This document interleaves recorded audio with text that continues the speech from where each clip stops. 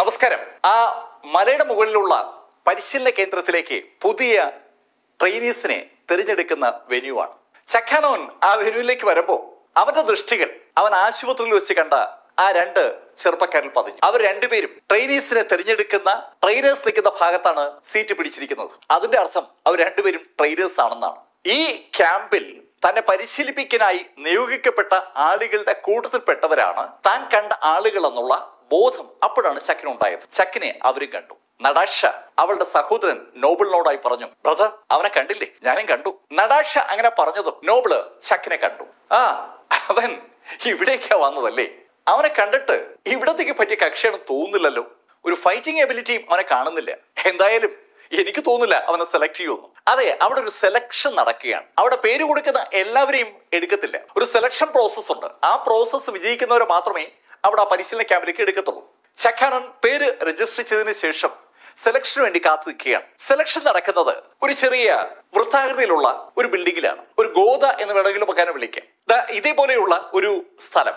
ആ വൃത്താകൃതിയിലുള്ള ബിൽഡിങ്ങിനകത്ത് ഒരു മനുഷ്യൻ നിപ്പുണ്ട്. 6 അടി 2 ഇഞ്ച് പൊക്കമെങ്കിലും വരുന്ന ഒരു മനുഷ്യൻ. നല്ല പൊക്കമുള്ള, നല്ല കൈനീളമുള്ള, കണ്ടാൽ തന്നെ അറിയാം ആളൊരു സംഭവമാണെന്ന്. ആ ആളിന്റെ അടുത്തേക്കാണ് സെലക്ഷൻ വരുന്ന ആളുകളെ പറഞ്ഞു വിടുന്നത്. ചക്കാനോൻ അങ്ങനെ നോക്കി നിൽക്കുമ്പോൾ ആദ്യത്തെ ആളെ ആ റിങ്ങിലേക്ക് വിളിച്ചു. റിങ്ങിനകത്തേക്ക് കയറുമ്പോ റിങ്ങിൽ 2 വാതിലുകളുണ്ട്. റിങ്ങിനകത്തേക്ക് കടക്കാൻ ഒരു വാതിലും പുറത്തേക്ക് ഇറങ്ങാൻ മറ്റൊരു വാതിലുമുണ്ട്.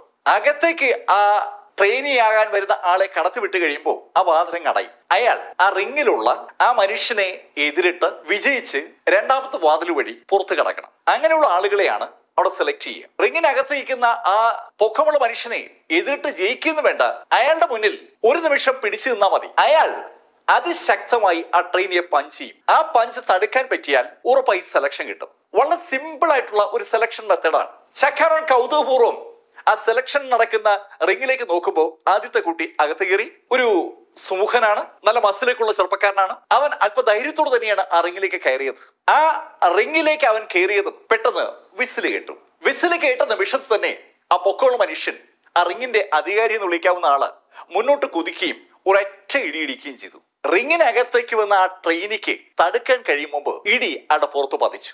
ഈ പരിശീലന പരിപാടിയിൽ പങ്കെടുക്കാൻ വന്ന മറ്റു കുട്ടികളൊക്കെ അന്തപ്പെട്ട് നോക്കുമ്പോൾ ആ ട്രെയിനിയാകാൻ വന്ന ആള് ഇടിയേറ്റ് താഴെ വീണിരിക്കുകയാണ്.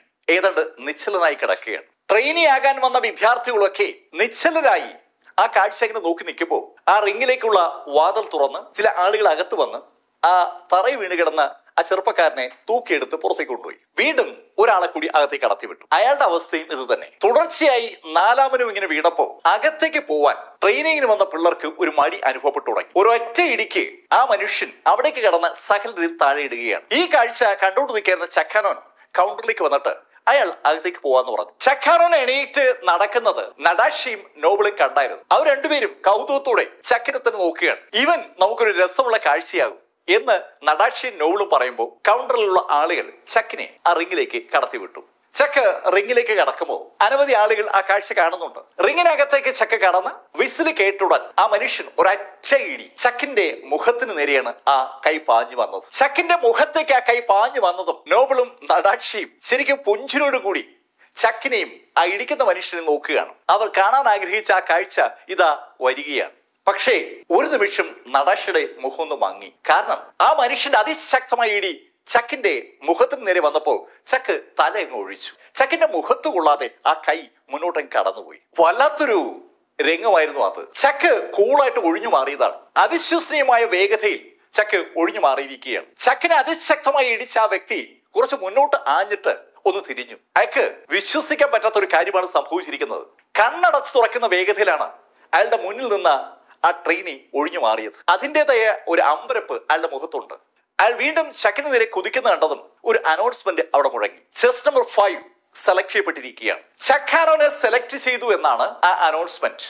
നേരത്തെ ആ ട്രെയിനേഴ്സ് പറഞ്ഞ വാചകവും ആ സെലക്ഷൻ തമ്മിൽ ബന്ധമുണ്ട്.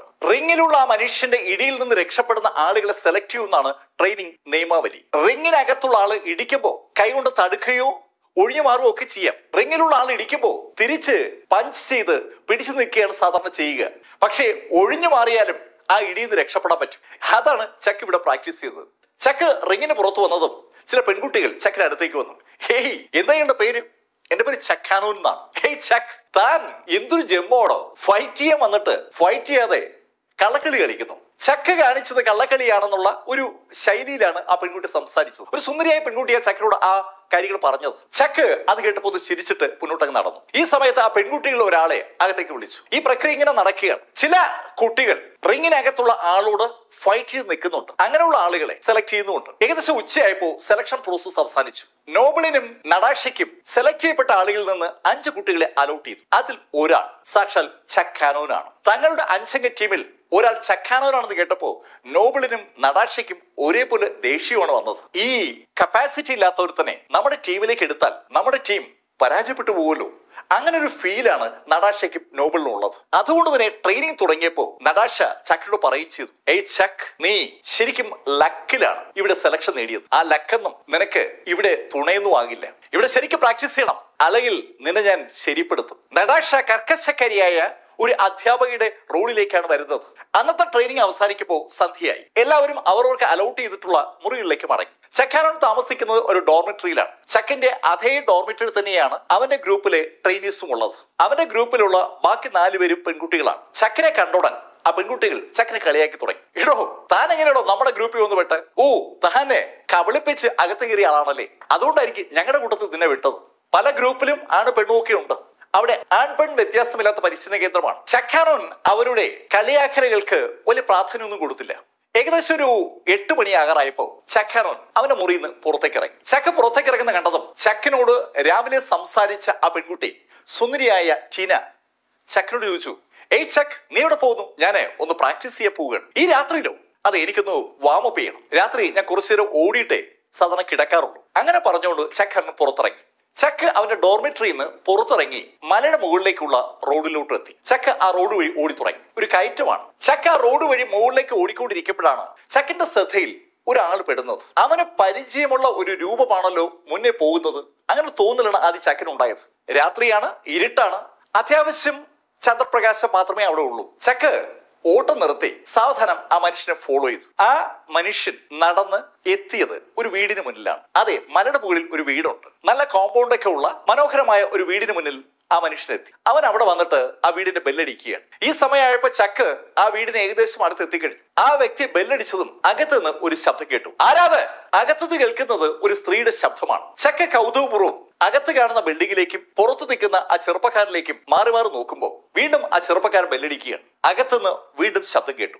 ഏയ്, നിന്നോട് ഞാൻ പറഞ്ഞിട്ടല്ലേ എന്റെ പുറകെ വരരുതെന്ന്? അകത്തുനിന്ന് ഉറക്കെ ദേഷ്യത്തിൽ ആ ശബ്ദം വീണ്ടും കേട്ടു. 3ാമത്തെ തവണ ബെല്ലടിച്ചതും അകത്തുനിന്ന് കേൾക്കുന്ന ശബ്ദം കുറച്ചുകൂടെ പരുക്ഷമായി. ഏയ്, ഇനി ഒരിക്കൽ കൂടി നീ ബെല്ലടിച്ചാൽ പിന്നെ നിന്നെ ആരും കാണില്ല. വളരെ വ്യക്തമാണ് അകത്തുനിന്ന് കേൾക്കുന്ന വാക്കുകൾ. അത് കേട്ടതും വീണ്ടും ബെല്ലടിക്കാൻ തുടങ്ങിയ ആ വ്യക്തി ബെല്ലടിക്കാതെ ആ വീടിനെ ഒന്ന് നോക്കിയിട്ട് തിരിച്ച് നടന്നു തുടങ്ങി. അയാൾ തിരിച്ച് നടന്നു വരുന്നത് കണ്ടതും ചക്കാനോൻ ഓടി റോഡിന് മറുഭാഗത്ത് വന്നു. അവിടെ ആ വശത്ത് മരങ്ങളാണ്. ചക്ക് ഒരു മരത്തിന്റെ പുറകിലോട്ട് മാറി. ബെല്ലടിച്ച മനുഷ്യൻ വീടിനെ തിരിഞ്ഞു നോക്കി നടക്കുന്നത് കൊണ്ട് ചക്ക് റോഡ് ക്രോസ് ചെയ്ത് മറുഭാഗത്തേക്ക് പോയത് സത്യത്തിൽ കണ്ടില്ല. മരത്തിന് മറഞ്ഞു നിൽക്കുന്ന ചക്കിനെ കടന്നുപോയ മനുഷ്യനെ കൃത്യമായി കണ്ടു. അത് അവന്റെ ട്രെയിനർ നോബിളാണ്. നോബിൾ ആ വീട്ടിൽ ചെന്ന് എന്തിനാ ബെല്ലടിച്ചത്? നോബിൾ കടന്നുപോയപ്പോ അങ്ങനെ ഒരു ചോദ്യമാണ് ചക്കാനോന്റെ മനസ്സിൽ വന്നത്. ചക്ക് നോബിൾ താഴേക്ക് നടന്നു പോകുന്നത് നോക്കി നിൽക്കുകയാണ്. നോബിൾ താഴേക്ക് നടന്നു പോയതും ചക്ക് നടന്ന് മുന്നോട്ട് വന്നു. അവൻ വീടിനടുത്ത് എത്തിയതും പെട്ടെന്ന് വീടിനകത്ത് നിന്ന് ഒരു ശബ്ദം. ഇനി നിന്നോട് പ്രത്യേകിച്ച് പറയണമോ ഇവിടെ നിൽക്കരുതെന്ന്? അകത്തുള്ള ആള് ചക്കനെ കണ്ടുവെന്ന് ആ മറുപടി വിളിച്ചു പറയുകയാണ്. അത് കേട്ടതും ചക്ക് അകത്തേക്ക് നോക്കി ഉറക്കെ വിളിച്ചു പറഞ്ഞു, ടീച്ചർ, ഞാൻ അമ്മ പറഞ്ഞിട്ട് അത് പറയാൻ ഈ രാത്രിയിലാണ് ഇങ്ങോട്ട് വരുന്നേ, വേഗം സ്ഥലം വിട്ടോ.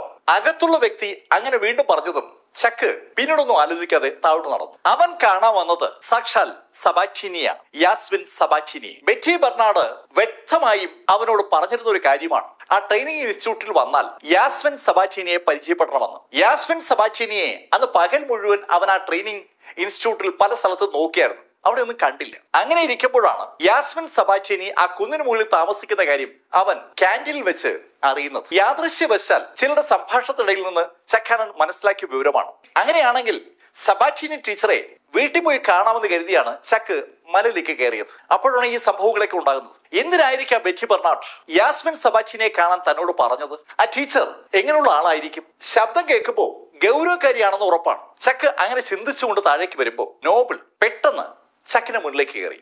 ചക്ക് തലയ്ക്ക് മുകളിലൂടെ അവന്റെ കോട്ട് പിടിച്ചിട്ടുകൊണ്ടാണ് താഴേക്ക് നടന്നു വരുന്നത്. കുന്നിൻ മുകളിലേക്ക് അവൻ കയറിപ്പോയത് ആരും കാണാതിരിക്കാൻ വേണ്ടി കൂടിയാണ് അവൻ അങ്ങനെ വന്നത്. പെട്ടെന്ന് ചക്ക് താഴേക്ക് ഇറങ്ങി വന്നതും തന്റെ പുറകെ ആരോ വരുന്നു എന്ന് തെറ്റിദ്ധരിച്ച നോബിൾ ചക്കിന് മുന്നിലേക്ക് ചാടി വീണതാണ്. ചക്കിന് മുന്നിലേക്ക് നോബിൾ ചാടി വീണതും ചക്ക് കൈ നിവർത്തുരൊറ്റ ഇടി. നോബിളിന്റെ മുഖത്ത് തന്നെ ആ ഇടി പതിച്ചു. ഇടിയേറ്റ് നോബിൾ താഴെ വീണു. ചക്കാനോൻ ആ നിമിഷത്തിൽ തന്നെ റോഡ് ക്രോസ് ചെയ്ത് സൈഡിലുള്ള വനത്തിനകത്തൂടി ട്രെയിനിങ് ഇൻസ്റ്റിറ്റ്യൂട്ടിലേക്ക് നടന്നു. നോബിൾ താഴെ വീണ് ഏകദേശം ഒരു 20 മിനിറ്റ് കഴിഞ്ഞപ്പോ നടാഷ ഓടി അവിടെ എത്തി. നടാഷയും നോബിളും കൂടി സംസാരിച്ചുകൊണ്ടിരിക്കുമ്പോഴാണ് സബാറ്റിനെ ഒന്ന് കണ്ടിട്ട് വരാന്ന് പറഞ്ഞ് നോബിൾ സബാറ്റിയുടെ വീടിരിക്കുന്ന ഭാഗത്തേക്ക് നടന്നത്. നടാഷയ്ക്ക് നോബിള് സബാറ്റിനെ ഫോളോ ചെയ്ത കാര്യം നന്നായിട്ട് അറിയാം. അവരെല്ലാവരും ഒന്നിച്ച് ഒരു ട്രെയിനിങ് ഇൻസ്റ്റിറ്റ്യൂട്ടിൽ വർക്ക് ചെയ്യുന്നവരാണല്ലോ. അവളുടെ സഹോദരൻ നോബിളിന് സബാറ്റിനോട് തോന്നുന്ന ആ ക്രഷ് നടാഷയ്ക്ക് അറിയാം. പക്ഷേ സബാറ്റിനയുടെ സ്വഭാവം അനുസരിച്ച് നോബിളിന് ഒരിക്കലും സബാറ്റിനുമായി ഒന്നിച്ചു പോകാൻ പറ്റില്ല. അക്കാര്യം നടാഷയ്ക്ക് അറിയാം. സബാറ്റിനി നോബിളിനോട് ദേഷ്യപ്പെടാനുള്ള സാധ്യതയുണ്ടെന്ന് നടാഷയ്ക്ക് അറിയാവുന്നത് കൊണ്ടാണ് നടാഷ നോബിളിനെ കാണാതെ വന്നപ്പോ തിരക്കി ഇറങ്ങിയത്. അവൾ ആ മലയിലേക്ക് കയറി വരുമ്പോഴാണ് മലയിൽ നിന്ന് ഇറങ്ങി വരുന്ന റോഡിന്റെ താഴെയായി നോബിൾ ബോധം കെട്ട് കിടക്കുന്നത് അവിടെ ശ്രദ്ധയപ്പെടുന്നത്. ശരിക്കും അമ്പരന്ന് പോയ നടാഷ ഓടി നോബിളിനടുത്ത് അവൾ അവളുടെ സഹോദരനെ കുലുക്കി വിളിക്കുകയാണ്. അവൾ ഒത്തിരി ശ്രമിച്ചപ്പോഴാണ് നോബിൾ ഒന്ന് കണ്ണു തുറന്നത്. സത്യത്തിൽ ചക്കാരന്റെ ഇടിയിൽ കുറച്ചു നേരത്തേക്ക് അവന് ബോധം അങ്ങ് പോയതാണ്. കണ്ണു തുറന്ന് അവൻ കാണുന്നത് നടാഷയാണ്. നടാഷ, ആരാ എന്നെ ഇടിച്ചത്? നോബിൾ, ഞാൻ കണ്ടില്ല, ഇവിടെയൊന്നും ആരും ഉണ്ടായിരുന്നില്ല. ഒരു പരുവത്തിൽ നോബിളും നടാഷയും കൂടി ആ റോഡിലൂടെ നടന്ന് തിരിച്ച് ട്രെയിനിങ് ഇൻസ്റ്റിറ്റ്യൂട്ടിൽ എത്തി. ട്രെയിനിങ് ഇൻസ്റ്റിറ്റ്യൂട്ടിലേക്ക് നടക്കുമ്പോഴൊക്കെ നോബിൾ നടാഷയോട് പറയുന്നതും ആ കാര്യമാണ്. നടാഷ, ആരായിരിക്കും എന്നെ ഇടിച്ചത്? ഉറപ്പായും ഈ ഇൻസ്റ്റിറ്റ്യൂട്ടിൽ പുറത്തൊരാൾക്കും കടക്കാൻ കഴിയില്ല. ഈ ഇൻസ്റ്റിറ്റ്യൂട്ടിനകത്തുള്ള ഒരാളാണ് എന്നെ ഇടിച്ചത്. എന്തായാലും ടീച്ചേഴ്സ് ആരുമല്ല, നമ്മുടെ ഗാർഡുകളുമല്ല, പുതിയ സ്റ്റുഡൻസ് ആകാനാണ് സാധ്യത. പുതിയ സ്റ്റുഡൻസോ? അതിന് നോബിളിനോട് എതിരിടാൻ പറ്റിയ കപ്പാസിറ്റിയുള്ള, ശക്തിയുള്ള ആരാ പുതിയ ആളുകളുടെ കൂട്ടത്തിൽ ഉള്ളത്? നടാഷയുടെ ചോദ്യം പ്രസക്തമായ ചോദ്യമാണ്. അന്ന് പകൽ അവിടെ നടന്ന സെലക്ഷൻ പ്രോസസ്സിൽ പൂർണ്ണ സമയം നോബിളും നടാഷയും ഉണ്ടായിരുന്നു. ശക്തരായ വിദ്യാർത്ഥികളൊക്കെ ഉണ്ട്. ചിലരൊക്കെ അതിശക്തരുമാണ്. അതിശക്തരായ പല വിദ്യാർത്ഥികളും മറ്റ് ടീച്ചേഴ്സിന്റെ ഗ്രൂപ്പുകളിലാണ്. മറ്റ് ടീച്ചേഴ്സിന്റെ ഗ്രൂപ്പുകളിലുള്ള ഏതോ ഒരു വിദ്യാർത്ഥിയാണ് നോബിളിന്റെ മുഖത്ത് ഇടിച്ചതെന്ന് നടാഷയ്ക്കും നോബിളിനും ഒരുപോലെ ഉറപ്പാണ്. പക്ഷെ ആരായിരിക്കാം അത് കണ്ടുപിടിക്കണമല്ലോ. നമുക്ക് നാളെ ആളെ കണ്ടുപിടിക്കണം. അങ്ങനെ ഒരു ധാരണയിലേക്ക് സഹോദരനും സഹോദരി എത്തി. പിന്നീട് ട്രെയിനിങ് പ്രോഗ്രാം ആരംഭിച്ചു. ആ ഇൻസ്റ്റിറ്റ്യൂട്ടിലെ പല ഭാഗത്തായി പല ടീച്ചേഴ്സിന്റെ കീഴിലായി പരിശീലനം നടക്കുകയാണ്. നടാഷ അവളുടെ ടീമിനെ പരിശീലിപ്പിക്കുന്ന സമയത്ത് നോബിൾ മറ്റ് ടീച്ചേഴ്സ് പരിശീലിപ്പിക്കുന്ന വിദ്യാർത്ഥികളുടെ അടുത്തൂടെ പതുക്കെ നടന്നു. ഇവരിൽ ആരായിരിക്കും തന്നെ തല്ലിയത്?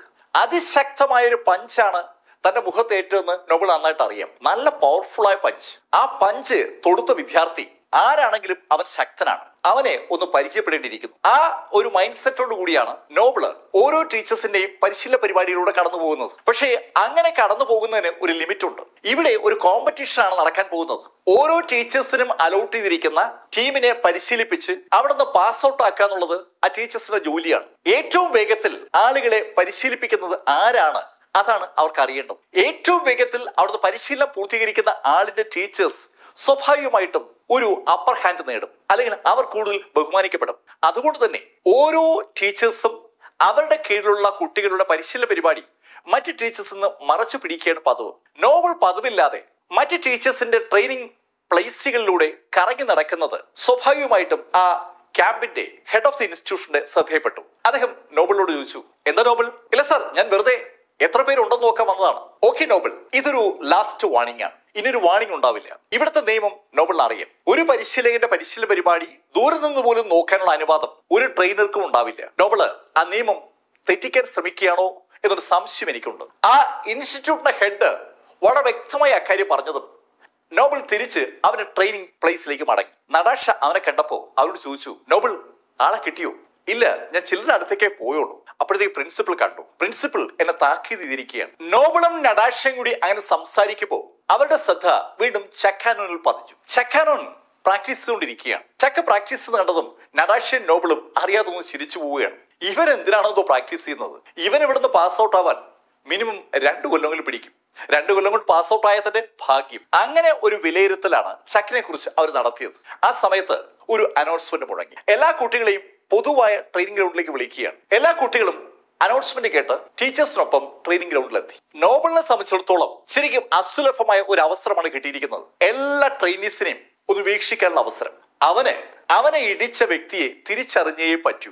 ആ ട്രെയിനിങ് ഇൻസ്റ്റിറ്റ്യൂട്ടിനകത്തുള്ള വ്യക്തിയാണ് അവൻ ഇടിച്ചെന്നുള്ള കാര്യത്തിൽ നോബലിന് വേറെ സംശയമൊന്നുമില്ല. നോബൽ വളരെ ശ്രദ്ധിച്ച് ആ ട്രെയിനീസിനെ നോക്കുമ്പോൾ പ്രിൻസിപ്പൽ എല്ലാ കുട്ടികളുമായി സംസാരിച്ചു തുടങ്ങി. പ്രിയപ്പെട്ട വിദ്യാർത്ഥികളെ, പരിശീലന പരിപാടിയുടെ 2ാമത്തെ ദിവസമാണ് ഇന്ന്. ഇവിടുത്തെ പരിശീലന പരിപാടിക്ക് ഒരു മൊഡ്യൂൾ ഉണ്ട്. ആ മൊഡ്യൂൾ നിങ്ങൾക്ക് നേരത്തെ നൽകിയിട്ടുണ്ട്. ആ മൊഡ്യൂൾ നിങ്ങൾക്ക് എത്ര കാലം കൊണ്ട് വേണമെങ്കിലും പൂർത്തീകരിക്കാം. ആ മൊഡ്യൂളിൽ പറയുന്ന പരിശീലനം നിങ്ങൾക്ക് ഓരോരുത്തർക്ക് നൽകുക എന്നുള്ളതാണ് ഞങ്ങളുടെ ഇൻസ്റ്റിറ്റ്യൂട്ടിന്റെ കർത്തവ്യം. നിങ്ങൾ ആ പരിശീലന പരിപാടി പൂർത്തീകരിക്കുമ്പോൾ നിങ്ങൾ ആ മൊഡ്യൂളിൽ പറയുന്ന പരിശീലന പരിപാടി വിജയകരമായി പൂർത്തീകരിച്ചു എന്ന് നോക്കാൻ ഒരു ടെസ്റ്റ് ഉണ്ടാവും. ആ ടെസ്റ്റിൽ വിജയിക്കുന്ന ആൾക്കാർക്ക് ഇവിടുന്ന് പാസ് ഔട്ട് ആവാം. എപ്പോഴെങ്കിലും ഈ ട്രെയിനിങ് പരിപാടി നിങ്ങൾക്ക് വിജയിപ്പിക്കാൻ കഴിയില്ലെന്ന് തോന്നിയാൽ അപ്പോൾ നിങ്ങൾക്ക് പിന്മാറുകയും ചെയ്യും. പക്ഷേ പിന്മാറുമ്പോൾ പാസ് സർട്ടിഫിക്കറ്റ് ലഭിക്കില്ലെന്ന് മാത്രം. നിങ്ങൾക്ക് 2 കൊല്ലം കൊണ്ട് വേണമെങ്കിൽ ഈസി ആയിട്ട് ഈ കോഴ്സ് പാസ്സാകാൻ പറ്റും. നന്നായി പ്രാക്ടീസ് ചെയ്താൽ ചിലപ്പോൾ 1 കൊല്ലം കൊണ്ടും പാസ്സാകാം. 2 കൊല്ലം കൊണ്ട് പാസ്സാകേണ്ട കാര്യം 1 കൊല്ലം കൊണ്ട് പാസ്സാകുമ്പോൾ സ്വാഭാവികമായിട്ടും ആ ആള് ഒരു മിടുക്കനാണെന്ന് നിങ്ങൾക്ക് ഊഹിക്കാം. നിങ്ങൾക്ക് സംശയം തോന്നും അല്ലേ, 2 കൊല്ലം കൊണ്ട് പാസ്സാകേണ്ട ഒരു കോഴ്സ് എങ്ങനെ 1 കൊല്ലം കൊണ്ട് പാസ്സാകുമെന്ന്? നിങ്ങൾ അത്ഭുതപ്പെടുന്നു വേണ്ട. അതേ കോഴ്സ് ഇവിടെ ഒരാൾ റെക്കോർഡ് വേഗത്തിൽ പാസ്സായിട്ടുണ്ട്. പ്രിൻസിപ്പൽ അങ്ങനെ പറഞ്ഞപ്പോ എല്ലാ കുട്ടികളും ശ്രദ്ധിച്ച് ആ വാക്കുകൾ കേട്ട് നിൽക്കുകയാണ്. അതെ, ഇവിടുന്ന് പാസ്സായിരിക്കുന്ന വ്യക്തി ഒരു റെക്കോർഡ് സ്ഥാപിച്ചിട്ടുണ്ട്. ആ റെക്കോർഡ് ശരിക്കും ഞെട്ടിപ്പിക്കുന്ന ഒന്നാണ്. ആ വ്യക്തി 20 കൊല്ലങ്ങൾക്ക് മുമ്പ് സ്ഥാപിച്ച റെക്കോർഡാണ് ഇന്നും ഉള്ളത്. നിങ്ങൾക്ക് അറിയുമോ ആ വ്യക്തി സ്ഥാപിച്ച റെക്കോർഡ് എന്താണെന്ന്? സകല കുട്ടികളും ആകാംക്ഷയോടുകൂടി പ്രിൻസിപ്പൽ പറയുന്നത് ശ്രദ്ധിച്ച് കേൾക്കുമ്പോൾ പ്രിൻസിപ്പൽ അവരോട് പറഞ്ഞു, ആ റെക്കോർഡ് 15 ദിവസമാണ്. അതെ, നിങ്ങളുടെ പരിശീലനത്തിന്റെ 2ാമത്തെ ദിവസമാണ് ഇന്ന്. ആ വ്യക്തി 20 കൊല്ലങ്ങൾക്ക് മുമ്പ് കൃത്യം 15 ദിവസം കൊണ്ട് ഈ പരിശീലന പരിപാടി പൂർത്തീകരിച്ചു. 2 കൊല്ലം കൊണ്ട് സാധാരണഗതിയിൽ ഒരാൾ പൂർത്തീകരിക്കുന്ന പരിശീലന പരിപാടി വെറും 15 ദിവസം കൊണ്ട് ഒരു ട്രെയിനി പൂർത്തീകരിക്കുകയും പരീക്ഷയിൽ പാസ്സാവുകയും ചെയ്തു എന്ന് പ്രിൻസിപ്പൽ പറഞ്ഞപ്പോ ശരിക്കൊരു ഓളം ആ ഹാളിനകത്തുണ്ടായി. കുട്ടികളൊക്കെ ആഹ്ലാദത്തോടെ അമ്പരപ്പോടെയാണ് ആ വാർത്ത കേട്ടത്. ആ വ്യക്തിയുടെ പേര് ഞാൻ നിങ്ങളോട് പറയാം. അത് കരൺ ലീയാണ്. കരൺ ലീ എന്ന പേരുള്ള ഒരു സ്ത്രീയാണ് 20 കൊല്ലങ്ങൾക്ക് മുമ്പ് ആ ഇൻസ്റ്റിറ്റ്യൂട്ടിൽ ഒരു റെക്കോർഡ് സ്ഥാപിച്ചത്. പരിശീലന പരിപാടി വെറും 15 ദിവസം കൊണ്ട് പൂർത്തീകരിച്ച് റെക്കോർഡിട്ടിരിക്കുന്ന കരൺലിയെ കുറിച്ച് പ്രിൻസിപ്പൽ അങ്ങനെ പറഞ്ഞതും കുട്ടികളെ ആഹ്ലാദത്തോടെ പ്രിൻസിപ്പൽ നോക്കുമ്പോൾ ചക്കാനോൻ അറിയാതെ ചിരിച്ചുപോയി. അവന്റെ അമ്മ അവിടെ അങ്ങനെ ഒരു റെക്കോർഡ് സ്ഥാപിച്ചത് കേൾക്കുമ്പോൾ സ്വാഭാവികമായിട്ട് അവന് ചിരി വരുമല്ലോ. ചക്കാനോൻ ചിരിക്കുന്നത് ടീനയും നോബിളും അതുപോലെ നടാഷയൊക്കെ കണ്ടു. ടീന ചക്കനോട് ചോദിച്ചു, എന്തിനാണ് ഇളിക്കുന്നത്? കരണിന്റെ പേര് കേട്ടപ്പോൾ നീ ചിരിക്കുന്നത് എന്താ? കരളി നിന്റെ അമ്മയാണോ? അവളുടെ ആ പറച്ചിൽ ചക്കിനെ ഒന്നുകൂടെ ചിരിപ്പിച്ചു. ചക്കാനോനോട് ചോദിക്കുകയാണ്, കരൺലി അവന്റെ അമ്മയാണോ എന്ന്. ചക്ക് ഒന്നും മിണ്ടാതെ ഒന്ന് ചിരിക്കുക മാത്രം ചെയ്തു. പ്രിൻസിപ്പലിന്റെ അനൗൺസ്മെന്റ് തുടരുകയാണ്. പ്രിൻസിപ്പൽ കുട്ടികളോട് പറഞ്ഞു, കുട്ടികളെ, എനിക്കൊരു സ്വപ്നമുണ്ട്. കഴിഞ്ഞ 20 കൊല്ലമായി ഞാൻ താലോലിക്കുന്ന സ്വപ്നമാണ് കരൺലിയുടെ റെക്കോർഡ് ബ്രേക്ക് ചെയ്യുന്ന ഒരാളെ കാണണമെന്നുള്ള ഒരു സ്വപ്നം. ആ സ്വപ്നം എനിക്ക് നിങ്ങളിലൂടെ സാക്ഷാത്കരിക്കാൻ കഴിയുമെന്ന് ഒരു പ്രതീക്ഷയുണ്ട്. നിങ്ങൾ എന്റെ പ്രതീക്ഷ നിറവേറ്റില്ലേ? അങ്ങനെ ചോദിച്ചതും സകലരും അത്ഭുതത്തോടെ പ്രിൻസിപ്പളിനെ നോക്കുകയാണ്. 2 കൊല്ലം കൊണ്ട് പൂർത്തീകരിക്കേണ്ട ഒരു പരിശീലന പരിപാടി 15 ദിവസം കൊണ്ട് പൂർത്തീകരിച്ച കരൺലിയുടെ റെക്കോർഡ് ബ്രേക്ക് ചെയ്യാൻ അവർക്ക് പറ്റുമോ എന്നാണ് പ്രിൻസിപ്പളുടെ ചോദ്യം. ചക്കാനോൻ പ്രിൻസിപ്പളിനെ തന്നെ നോക്കി നിൽക്കുകയാണ്. സകലരും നിശബ്ദരായി നിൽക്കുമ്പോൾ ചക്കാനോൻ പ്രിൻസിപ്പളിനോട് പറഞ്ഞു, സർ, ഞാൻ ശ്രമിക്കാം. ചക്ക് അങ്ങനെ പറഞ്ഞതും ആ എൻറ്റയർ ഹാളിലെ മുഴുവൻ വിദ്യാർത്ഥികളുടെയും അധ്യാപകരുടെ ശ്രദ്ധ ചക്കാനോനിലേക്ക് തിരിഞ്ഞു. ഒരു നിമിഷം സകലരും നിശബ്ദരായി. പെട്ടെന്ന് ടീന പൊട്ടിച്ചിരിക്കാൻ തുടങ്ങി. ടീനയുടെ ചിരി ടീനയുടെ ഗ്രൂപ്പിലുള്ള കുട്ടികൾ ഏറ്റെടുത്തു. ആ ചിരി നോബിളിലേക്കും നടാഷയിലേക്കൊക്കെ പരക്കുകയാണ്. ഈ ചിരി സ്വാഭാവികമായിട്ടും അവിടെ ട്രെയിനിങ്ങിന് വന്ന പലരും ഏറ്റുപിടിച്ചു. ഒരു കളിയാക്കിയുള്ള ചിരിയായി അതങ്ങ് മാറുകയാണ്. 15 ദിവസം കൊണ്ട് ട്രെയിനിങ് പൂർത്തീകരിച്ച കരൺലിയുടെ റെക്കോർഡ് ബ്രേക്ക് ചെയ്യാൻ താൻ ശ്രമിക്കാമെന്ന് ചക്കാനോൻ പറഞ്ഞതിനെ കളിയാക്കി സകലരും ചിരി തുടങ്ങി. ചിരിക്കുന്ന കുട്ടികൾ നോക്കി പ്രിൻസിപ്പൽ പറഞ്ഞു, ഏയ് സ്റ്റോപ്പ്. പ്രിൻസിപ്പൽ ചക്കിനൊന്ന് നോക്കിയിട്ട് കുട്ടികളോടായി പറഞ്ഞു, ഓക്കെ, നിങ്ങൾ ശ്രമിക്കുക. ചക്കാനോൻ കൈ ഉയർത്തിയതിനെ കുറിച്ച് ഒരു അക്ഷരം പോലും പ്രിൻസിപ്പൽ പറഞ്ഞില്ല. പ്രിൻസിപ്പൽ അവിടുന്ന് മടങ്ങിയതും നോബിളും നടാഷിയും ചക്കിന്റെ അടുത്തേക്ക് വന്നു. ഏയ് ചക്ക്, നീ ഞങ്ങളെ കൂടി നാണം കെടുത്തിയല്ലോ. ഞങ്ങളുടെ ഗ്രൂപ്പിലെ ഒരാൾ ഇങ്ങനെ ബാലിശമായി കാര്യങ്ങൾ വിളിച്ചു പറയാവോ? ഛേ, ആകെ നാണക്കേടായി. മറ്റു ട്രെയിനേഴ്സിനെ ഞാൻ ഇനി എങ്ങനെ ഫേസ് ചെയ്യും? നടാഷിയും നോബിളും വളരെ ദേഷ്യത്തിലാണ്. ചക്കാനോൻ ഒന്നും മിണ്ടാതെ നടന്നു പോകുന്ന കണ്ടതും നടാഷിയും നോബിളും മുഖത്തോട് പോകുന്ന നോക്കി. നോബിൾ നടാഷിയോട് പറഞ്ഞു, അവന് ഒരു പണി കൊടുക്കണമല്ലോ നടാഷ. അതെ നോബിൾ, ഞാനും അതാ ആലോചിക്കുന്നത്. അവൻ ലേശം കുഴപ്പക്കാരന്. അവനെ ഒന്ന് പാഠം പഠിപ്പിക്കണം. ചക്കാനോനെ ഒന്ന് പാഠം പഠിപ്പിക്കണമെന്ന് സഹോദരനും സഹോദരിയും കൂടി ചർച്ച ചെയ്യുമ്പോൾ ചക്കാനോൻ അവന്റെ ബേസിക് എക്സസൈസ് ചെയ്തുകൊണ്ടിരിക്കുകയാണ്. അവിടെ അവൻ എത്തിയതിനു ശേഷം അവന് പുതിയ എക്സസൈസ് ഒന്നും പഠിപ്പിച്ചു തുടങ്ങിയിട്ടില്ല. പെട്ടെന്ന് നടാഷ അവളുടെ ഗ്രൂപ്പിലെ 5 പേരെയും വിളിച്ചു. ചക്കും ബാക്കി 4 പെമ്പിള്ളേരും എത്തി. നടാഷ അവരോടായി പറഞ്ഞു, നമ്മള് ഇന്ന് ഉച്ചയ്ക്ക് ശേഷം പുറത്തുപോയാണ് പ്രാക്ടീസ് ചെയ്യുന്നത്. നിങ്ങൾ രാത്രി കഴിയാനുള്ള സംവിധാനങ്ങളുമായി ഉടൻ റിപ്പോർട്ട് ചെയ്യണം. അന്ന് രാത്രി ഇൻസ്റ്റിറ്റ്യൂട്ടിന് പുറത്തായിരിക്കും അവർ തങ്ങുക. അതാണ് നടാഷ പറഞ്ഞതിന്റെ അർത്ഥം. നടാഷ കൂടുതൽ ഒന്നും വിശദീകരിച്ച് പറഞ്ഞില്ല. അല്പസമയം കഴിഞ്ഞപ്പോൾ ചക്കും കൂടെയുള്ള ട്രെയിനീസും രാത്രി തങ്ങാനുള്ള സംവിധാനങ്ങളുമായി ആ ഗ്രൗണ്ടിൽ റിപ്പോർട്ട് ചെയ്തു. നടാഷയും ഒരു കിറ്റുമായി എത്തിയിരിക്കുന്നത്. നടാഷ ട്രെയിനീസിനോടായി പറഞ്ഞു, നമ്മൾ 6 പേരും ഇന്ന് കാട്ടിലേക്ക് കടക്കുകയാണ്. കാട്ടിൽ പലതരത്തിലുമുള്ള അനുഭവങ്ങൾ നിങ്ങൾക്ക് ഉണ്ടാകും. ഈ രാത്രി നിങ്ങൾ കാട്ടിൽ ഒറ്റയ്ക്കായിരിക്കും.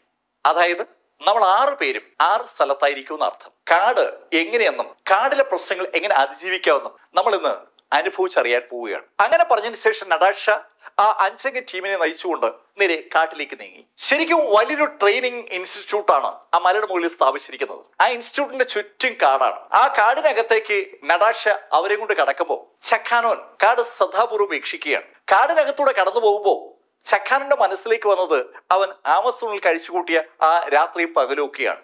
ലോകത്തിലെ ഏറ്റവും ഭീകരമായ അനുഭവങ്ങൾ ലഭിക്കുന്ന കാടാണല്ലോ ആമസോൺ കാട്. ആ കാട്ടിനകത്തുള്ള തന്റെ ജീവിതത്തെക്കുറിച്ച് ചക്ക ആലോചിച്ചുകൊണ്ട് നടാഷയുടെ പുറകെ നടക്കുകയാണ്. അവർ എല്ലാവരും കൂടി നടന്ന് ഒരു പാറയുടെ അടുത്തെത്തി.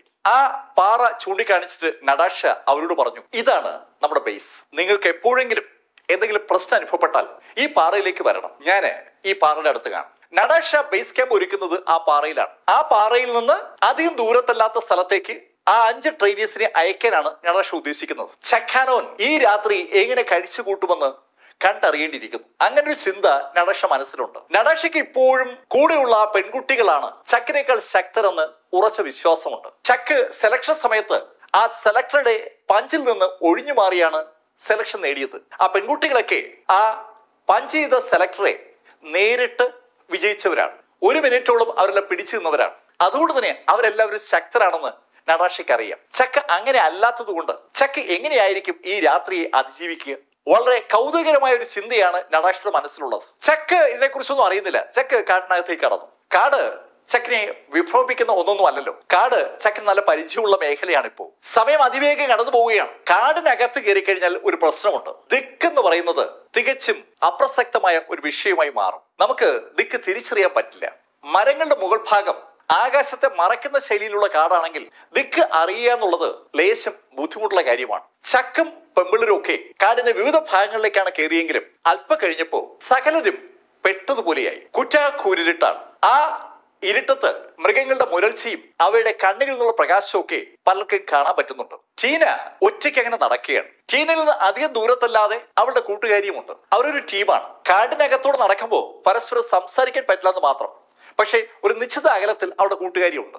ആ രാത്രിയിൽ ആ കാട്ടിൽ എവിടെയെങ്കിലും അവർ തങ്ങുകയും വേണം. അതിനെ പറ്റിയ ഒരു സ്ഥലം നോക്കിയാണ് ടീനയും അവളുടെ കൂട്ടുകാരിയും നടക്കുന്നത്. പെട്ടെന്നാണ് ടീനയുടെ മുന്നിലേക്ക് ഒരു കരടി വന്നു പെട്ടത്. ശരിക്കും പൊക്കമുള്ള വലിപ്പമുള്ള ഒരു കൂറ്റൻ കരടി. അത് അക്ഷരാർത്ഥത്തിൽ ശബ്ദമുണ്ടാക്കാതെയാണ് ടീനയുടെ മുന്നിൽ എത്തിയത്. ഇരുട്ടത്ത് തൊട്ടു മുന്നിൽ കരടിയെ കണ്ട ടീന നിലവിളിക്കാൻ പോലും കഴിയാതെ വാ തുറന്നിങ്ങനെ നിൽക്കുകയാണ്. അവൾ അക്ഷരാർത്ഥത്തിൽ സ്തംഭിച്ച് സ്റ്റാച്ചു പോലെ അങ്ങനെ നിന്ന് പോവുകയാണ്. ഒരു കൂറ്റൻ കരടി അവളുടെ തൊട്ടു മുമ്പിൽ അങ്ങനെ വന്നു നിൽക്കുമെന്ന് ഒരിക്കൽ പോലും അവൾ കരുതിയതല്ല. ആ കരടി ഇതാ തന്നെ ആക്രമിക്കാൻ പോവുകയാണെന്ന് ടീനയ്ക്ക് തോന്നിയതും അവളുടെ വായിന്ന് അറിയാതൊരു ശബ്ദമുണ്ടായി. ഒരു കരച്ചിൽ. പെട്ടെന്ന് അവളുടെ വായിന്ന് ആ കരച്ചിൽ ഉണ്ടായതും ഒരു വല്ലാത്ത ശബ്ദമായി മാറിയത്. അവളുടെ മുന്നിൽ നിൽക്കുന്ന കരടി ആ ശബ്ദം കേട്ട് ഒന്ന് അമ്പരുന്നു എന്നൊരു സംശയം. കാരണം ആ കരടി ഒരു നിമിഷം ഒന്ന് നിന്നുപോയി. ഒരു വല്ലാത്ത അലർച്ചയാണ് ടീനയുടെ വായിന്ന് പുറത്തേക്ക് വന്നത്.